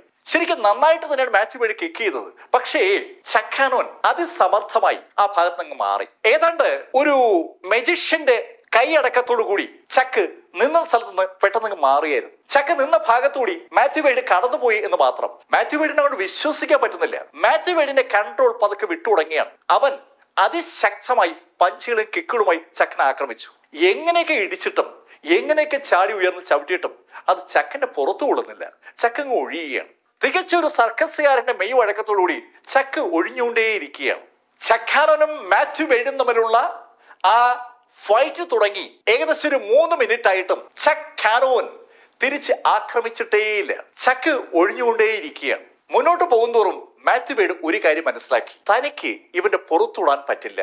ആ തോന്നലുണ്ടായതും മാത്യു ഹെയ്ഡിന്റെ കൈ അവന്റെ പാൻസിന്റെ പുറകിലോട്ട് വന്നു. അടുത്ത നിമിഷത്തിൽ നമ്മൾ കാണുന്നത് മാത്യു ഹെയ്ഡിന്റെ കയ്യിൽ ഒരു കത്തി ഇരിക്കുന്നതാണ്. പുറകിൽ നിന്ന് കത്തി വലിച്ചൊരു മാത്യു ഹെയ്ഡ് അതിശക്തമായി മുന്നിൽ നിൽക്കുന്ന ചക്കിന്റെ വയറിന്റെ ഭാഗത്തേക്ക് ഒറ്റ വീശി ആ കത്തി ചക്കിന്റെ വയറിൽ കൊണ്ടു. ചക്ക് മാത്യു വെയ്ഡിന്റെ കൈ കണക്കാക്കിയാണ് ഒഴിഞ്ഞത്. പക്ഷെ കൈയുടെ അപ്പുറത്തേക്ക് കത്തി ഇരുന്നപ്പോ കത്തിയുടെ അറ്റം കൃത്യമായിട്ട് ചക്കിന്റെ വയറിൽ കൂടെ കൊണ്ടുപോവുകയാണ്. അതിശക്തമായി ചക്കാനോന്റെ വയറിലൂടെ ആ കത്തി കയറി അങ്ങ് പോയപ്പോ ചക്ക് വേഗം പുറകോട്ട് മാറി. കൃത്യമായിട്ട് കത്തി വയറിൽ കൊണ്ടിരിക്കുകയാണ്. തികച്ചും നിയമവിരുദ്ധമായ ഒരു കാര്യമാണ് മാത്യു വെയ്ഡ് ഇപ്പൊ ചെയ്തിരിക്കുന്നത്. ഈ മത്സരത്തിൽ ഒരു തരത്തിലുമുള്ള ആയുധങ്ങൾ ഉപയോഗിക്കാൻ പാടുള്ളതല്ല. പക്ഷെ ചക്കിനെ ആക്രമിക്കാനായി ഒളിച്ചു വെച്ച കത്തി മാത്യു വെയ്ഡ് പുറത്തെടുത്തിരിക്കുകയാണ്. സ്വാഭാവികമായിട്ട് ആ കാര്യം ട്രെയിനേഴ്സ് കണ്ടു. ട്രെയിനേഴ്സ് അമ്പരപ്പോടെ റിങ്ങിലേക്ക് നോക്കുമ്പോൾ മാത്യു വെയ്ഡ് കത്തിയുമായി ചക്കിന്റെ മുന്നിലേക്ക് കുതിച്ചു പായുകയാണ്. നേരത്തെ വയറിൽ കുത്തിക്കിട്ടിയ ചക്കാനോൻ ഏകദേശം പുറകോട്ട് മാറി നിൽക്കുകയാണ്. കുത്തേറ്റ ചക്കിന് കാര്യമായി പരിക്കേറ്റ് കാണും എന്ന് ആൾക്കാർക്ക് തോന്നിയ നിമിഷത്തിലാണ് മാത്യു വെയ്ഡ് ആ കത്തിയുമായി വീണ്ടും ചക്കിന്റെ മുന്നിലേക്ക് വന്നത്. കയ്യിലിരിക്കുന്ന കത്തി ഉപയോഗിച്ചുകൊണ്ട് മാത്യു വെയ്ഡ് അതിശക്തമായി ചക്കിന് നേരെ ആഞ്ഞു കുത്തുകയാണ്. ചക്കിന്റെ കഴുത്തിലൂടെ ആ കത്തി കടന്നു പോകത്തക്ക രീതിയിലാണ് അവൻ കുത്തിയത്. ചക്കിന്റെ വയറിൽ നേരത്തെ കത്തി കൊണ്ടതുകൊണ്ട് സ്വാഭാവികമായിട്ട് ചക്കിന്റെ വേഗതയ്ക്ക് ഒരു കുറവുണ്ടെന്ന് അവൻ അറിയാം. അത് മുതലാക്കാനായിട്ടാണ് അവൻ കഴുത്തിലേക്ക് ആ കത്തി കൊണ്ടുവന്നത്. കഴുത്തിലേക്ക് അതിശക്തമായി കത്തി വന്നതും ചക്കാനോൻ അവന്റെ ഇടത് കൈകൊണ്ട് മാത്യു വെയ്ഡിന്റെ കത്തിയിരിക്കുന്ന വലത് കൈയിലേക്ക് ആഞ്ഞിടിച്ചതും ഒരേ നിമിഷത്തിലാണ്. ഈ മത്സരം തുടങ്ങിയതിന് ശേഷം ആദ്യമായിട്ടാണ് ചക്ക് തിരിച്ച് ആക്രമിക്കുന്നത്. അതിശക്തമായി ചക്കിനെ കത്തി കൊണ്ട് ആക്രമിച്ച മാത്യു വെയ്ഡിന്റെ കണ്ണുകൾ തള്ളിപ്പോവുകയാണ്. അവന്റെ കയ്യിൽ ചക്കിന്റെ കൈ പതിച്ചപ്പോ അവന്റെ കൈ ശരിക്കും ഒന്ന് പൊട്ടിയതുപോലെ അവന് തോന്നി. അവന് വിശ്വസിക്കാൻ പറ്റുന്നില്ല. അവന്റെ കയ്യിലെ കത്തി അങ്ങ് തെറിച്ചു പോവുകയാണ്. അമ്പരപ്പോടെ കയ്യിലേക്ക് നോക്കുന്ന മാത്യു വെയ്ഡിന്റെ കവളിലേക്ക് ചക്കിന്റെ ഇടത് കൈ പതിച്ചത് ആ നിമിഷത്തിലാണ്. ശരിക്കൊരു അടിപൊളി പഞ്ച്. മാത്യു വെയ്ഡിന്റെ താടിയിൽ കണക്കാക്കിയാണ് ചക്കാനോൻ ഇപ്രാവശ്യം ഇടിച്ചത്. ഇടിയേറ്റ് മാത്യു വെയ്ഡ് ഒന്ന് പൊങ്ങി താഴെ വന്ന് വീണു. മുതുകിടിച്ച് വീഴുകയാണ്. മുതുകിടിച്ച് താഴേക്ക് വീണ മാത്യു വെയ്ഡിന്റെ അടുത്തേക്ക് ചക്കാനോൻ പാഞ്ഞെത്തി. ചക്കിന്റെ കാല് ഒന്ന് ഉയർന്ന് താണു. ഒരു പന്ത് കിക്ക് ചെയ്യും പോലെ മാത്യു വെയ്ഡിനെ ചക്കാനോൻ കിക്ക് ചെയ്താണ്. ശരിക്കും അതിശക്തമായ കിക്കിൽ മാത്യു വെയ്ഡ് ആ ഭാഗത്ത് പൊങ്ങി സൈഡിലുള്ള കമ്പിയിലിടിച്ച് താഴെ വീണു. തൊട്ടടുത്തത് ചക്കാനോൻ അവന്റെ കോളറിൽ പിടിച്ച് പൊക്കിയെടുത്ത് വയറ്റിലേക്ക് ഒരു ഒറ്റ ഇടി. മാത്യു വെയ്ഡിന് എന്തെങ്കിലും പറയാനോ ചെയ്യാനോ കഴിയുമ്പോ ചക്കാനോൻ അവന് വയറ്റിലേക്ക് പറ ഇടിക്കുകയാണ്. ടൺ കണക്കിന് ഭാരമുള്ള ഇടിയാണ് ഇടിക്കുന്നത്. ആ ടൺ കണക്കിന് ഭാരമുള്ള ഇടിക്ക് ഫലമുണ്ടാകുകയാണ്. അതുപോലെ മാത്യു വെയ്ഡിന്റെ വായിന്ന് ചോര പുറത്തേക്ക് വന്നു തുടങ്ങി. ശരിക്കും അപ്രതീക്ഷിതമായ ചില രംഗങ്ങളാണ് നമ്മൾ അവിടെ കാണുന്നത്. ആ എൻറ്റയർ സദസ്സും അമ്പരപ്പോടെ അത്ഭുതത്തോടെ ആ കാഴ്ച നോക്കി നിൽക്കുകയാണ്. യാസ്മിൻ സബാറ്റിനി നിശ്ചലയായി ചക്കാനോനെ തന്നെ അങ്ങനെ നോക്കി നിൽക്കുകയാണ്. ഒരു വല്ലാത്തൊരു ദേഷ്യം ചക്കിന്റെ കണ്ണുകളിൽ കാണാം. ചക്ക് കാലുയർത്തി മാത്യു വെയ്ഡിന്റെ നെഞ്ചിലേക്ക് ചവിട്ടാൻ പോയതും യാസ്മിൻ സബാറ്റിനി ചക്കിനെ വിളിച്ചു. സ്റ്റോപ്പ്. ചക്കിന്റെ കാല് മാത്യു വെയ്ഡിന്റെ നെഞ്ചിന് നേരെ എത്തിയതാണ്. അപ്പോഴാണ് യാസ്മിൻ സബാറ്റിന്റെ ആ ശബ്ദം ഉയർന്നത്. ചക്ക് കാല് മാറ്റി. യാസ്മിൻ സബാറ്റിനി ബാക്കിയുള്ള കുട്ടികളെ നോക്കിയിട്ട് അവരോട് ചോദിച്ചു, നിങ്ങൾ ആരെങ്കിലും ചക്കാനോനെ ചലഞ്ച് ചെയ്യുന്നുണ്ടോ? ബാക്കി 11 കുട്ടികളുണ്ട്. ആ 11 കുട്ടികളും നിശബ്ദരായി തലകുനിച്ചു. അവരാരും ചക്കാനോനെ എതിരാൻ തയ്യാറല്ല എന്നാണ് ആ തലകുനിക്കൽ അർത്ഥമാക്കുന്നത്. അത് കണ്ടതും യാസ്മിൻ സബാറ്റിനി അനൗൺസ് ചെയ്തു, ഇന്നത്തെ കോമ്പറ്റീഷനിലെ വിജയി ചക്കാനോനാണ്. ഈ കോമ്പറ്റീഷനിലെ വിജയി അഭിനന്ദനം അർഹിക്കുന്നു, കൂടെ ട്രെയിനർ. അങ്ങനെ യാസ്മിൻ സബാറ്റിനി പറഞ്ഞതും നോബിളിനും നടാഷയ്ക്കും ഭയങ്കരമായി സന്തോഷമുണ്ടായി. നടാഷ ഓടി ചക്കിനടുത്തേക്ക് വന്നു. ആ റിങ്ങിൽ അവൾ ശരിക്കൊരു വിജയിയായി മാറിയിരിക്കുകയാണ്. അവളുടെ ട്രെയിനിയായ ചക്കാനോനാണ് ഇതാ വിജയിച്ചിരിക്കുന്നത്. അവിടെ 12 ടീമുകളുണ്ട്. അതിൽ അവളുടെ ടീമിലെ ആളാണ് വിജയിയായിരിക്കുന്നത്. ചക്കാനോനെയും നടാഷയും നോക്കിയിട്ട് യാസ്മിൻ സബാറ്റിനി ചക്കനോടും യാസ്മിനോടായി പറഞ്ഞു, നിങ്ങൾക്ക് 2 പേർക്കും ഓരോ കാര്യങ്ങൾ ഞങ്ങളോട് ആവശ്യപ്പെടാം. ആ കാര്യം ഞങ്ങൾ നടപ്പിലാക്കാം. നടാഷ, നീ ചോദിക്കേ. അത് കേട്ടതും നടാഷ ചിരിച്ചുകൊണ്ട് യാസ്മിനോട് പറഞ്ഞു, ടീച്ചർ ചക്കാനോൻ ചോദിക്കട്ടെ, അവനല്ലേ വിജയിച്ചത്? ഞാനാണ് അവനെ പരിശീലിപ്പിച്ചെങ്കിലും വിജയിച്ചത് അവനാണല്ലോ. ചക്കാനോന്റെ വിജയത്തിൽ അവൾക്കുള്ള ക്രെഡിറ്റ് അവളങ്ങ് എടുക്കുകയാണ്. അവളുടെ ടീം അംഗമാണല്ലോ ചക്കാനോൻ. നടാഷയുടെ മറുപടി കേട്ടതും യാസ്മിൻ സബാറ്റിനി ചക്കിനോട് പറഞ്ഞു, ചക്ക്, നീ ചോദിക്കേ. ടീച്ചർ, ഞാൻ ചോദിക്കട്ടെ? ചോദിക്കേ ടീച്ചർ. ടീച്ചർ എന്നെ പരിശീലിപ്പിക്കുമോ?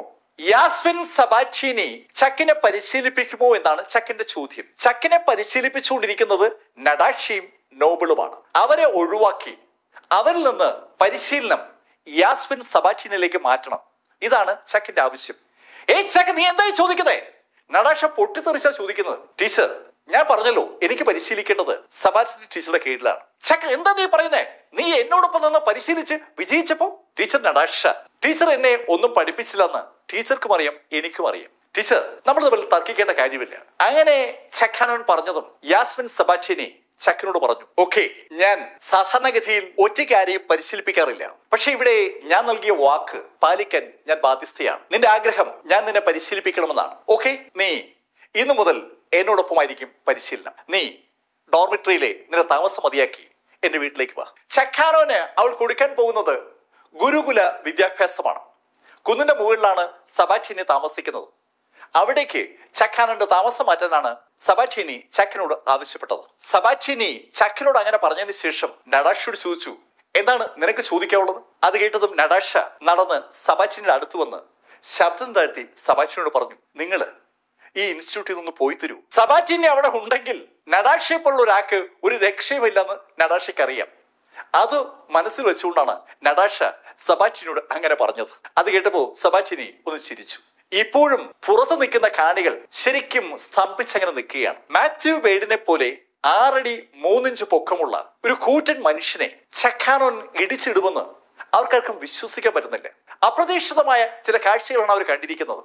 ചക്ക് തന്നെ കബളിപ്പിച്ച് വിജയിച്ചു എന്ന് കരുതിയിരിക്കുന്ന ടീനയാണ് അക്ഷരാർത്ഥത്തിൽ സ്തംഭിച്ചു നിൽക്കുന്നത്. അവളുടെ കണ്ണുകൾ ചക്കിൽ തന്നെയാണ്.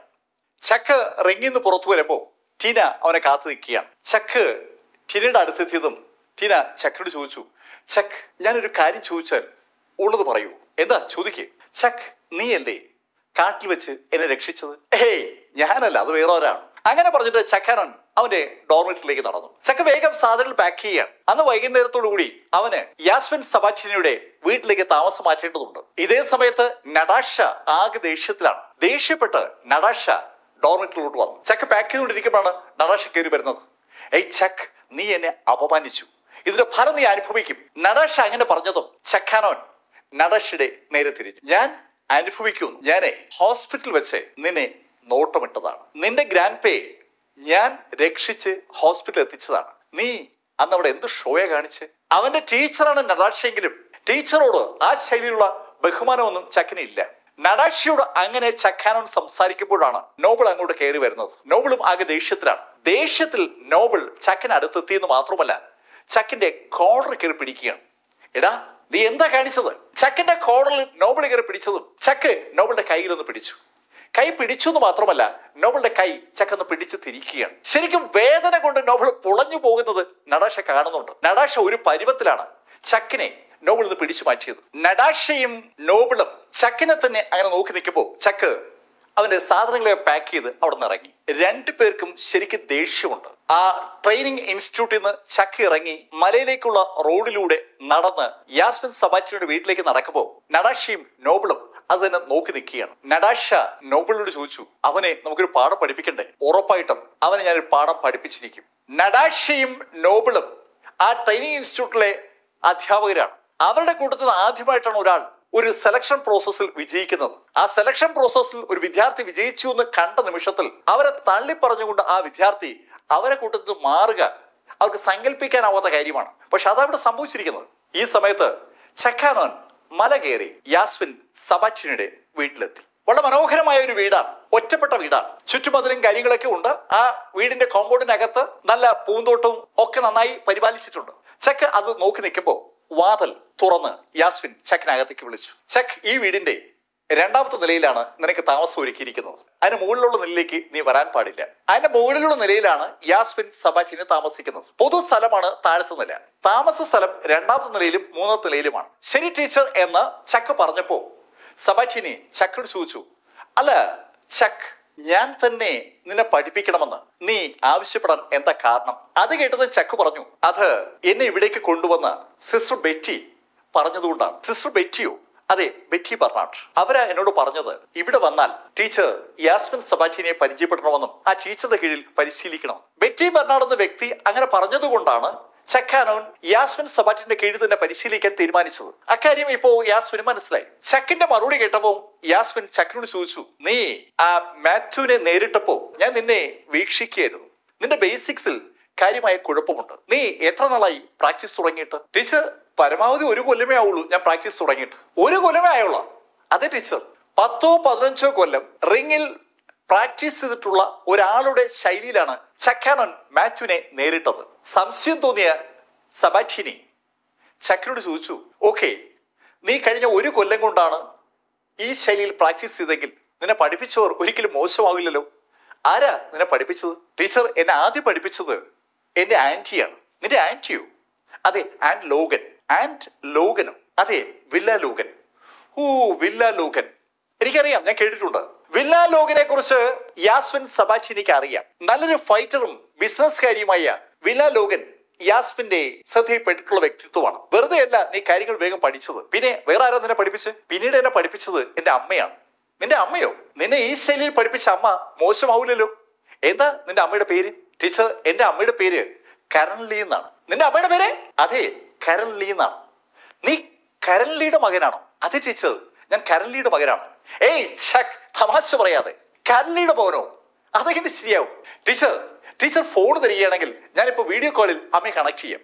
ചക്ക അങ്ങനെ പറഞ്ഞതും സബാറ്റിനി അപ്പൊ തന്നെ അവളുടെ ഫോണ് ചക്കന് കൊടുത്തു. ചക്ക് ആ ഫോണിൽ നിന്ന് കരൺലിയെ വിളിച്ചു. കരൺലിയെ കണക്ട് ചെയ്തതും ചക്ക് കരൺലിയോട് പറഞ്ഞു, അമ്മ, ഞാനിവിടെ ഇൻസ്റ്റിറ്റ്യൂട്ടിൽ പരിശീലനത്തിൽ ഏർപ്പെട്ടിരിക്കുകയാണ്, ടീച്ചർക്ക് അവയോട് സംസാരിക്കണമെന്ന്. അങ്ങനെ പറഞ്ഞുകൊണ്ട് ചക്കാനോൻ ആ ഫോണ് സബാറ്റിനി കൊടുത്തു. സബാറ്റിനി ആ ഫോണിൽ മറുഭാഗത്ത് സാക്ഷാൽ കരൺലിയെ കാണുകയാണ്. കരൺലിയെ കണ്ടതും സബാറ്റിനിക്ക് ഭയങ്കര സന്തോഷം. അവളുടെ മനസ്സിലെ ഒരു പ്രതിഷ്ഠയാണ് സാക്ഷാൽ കരൺലി.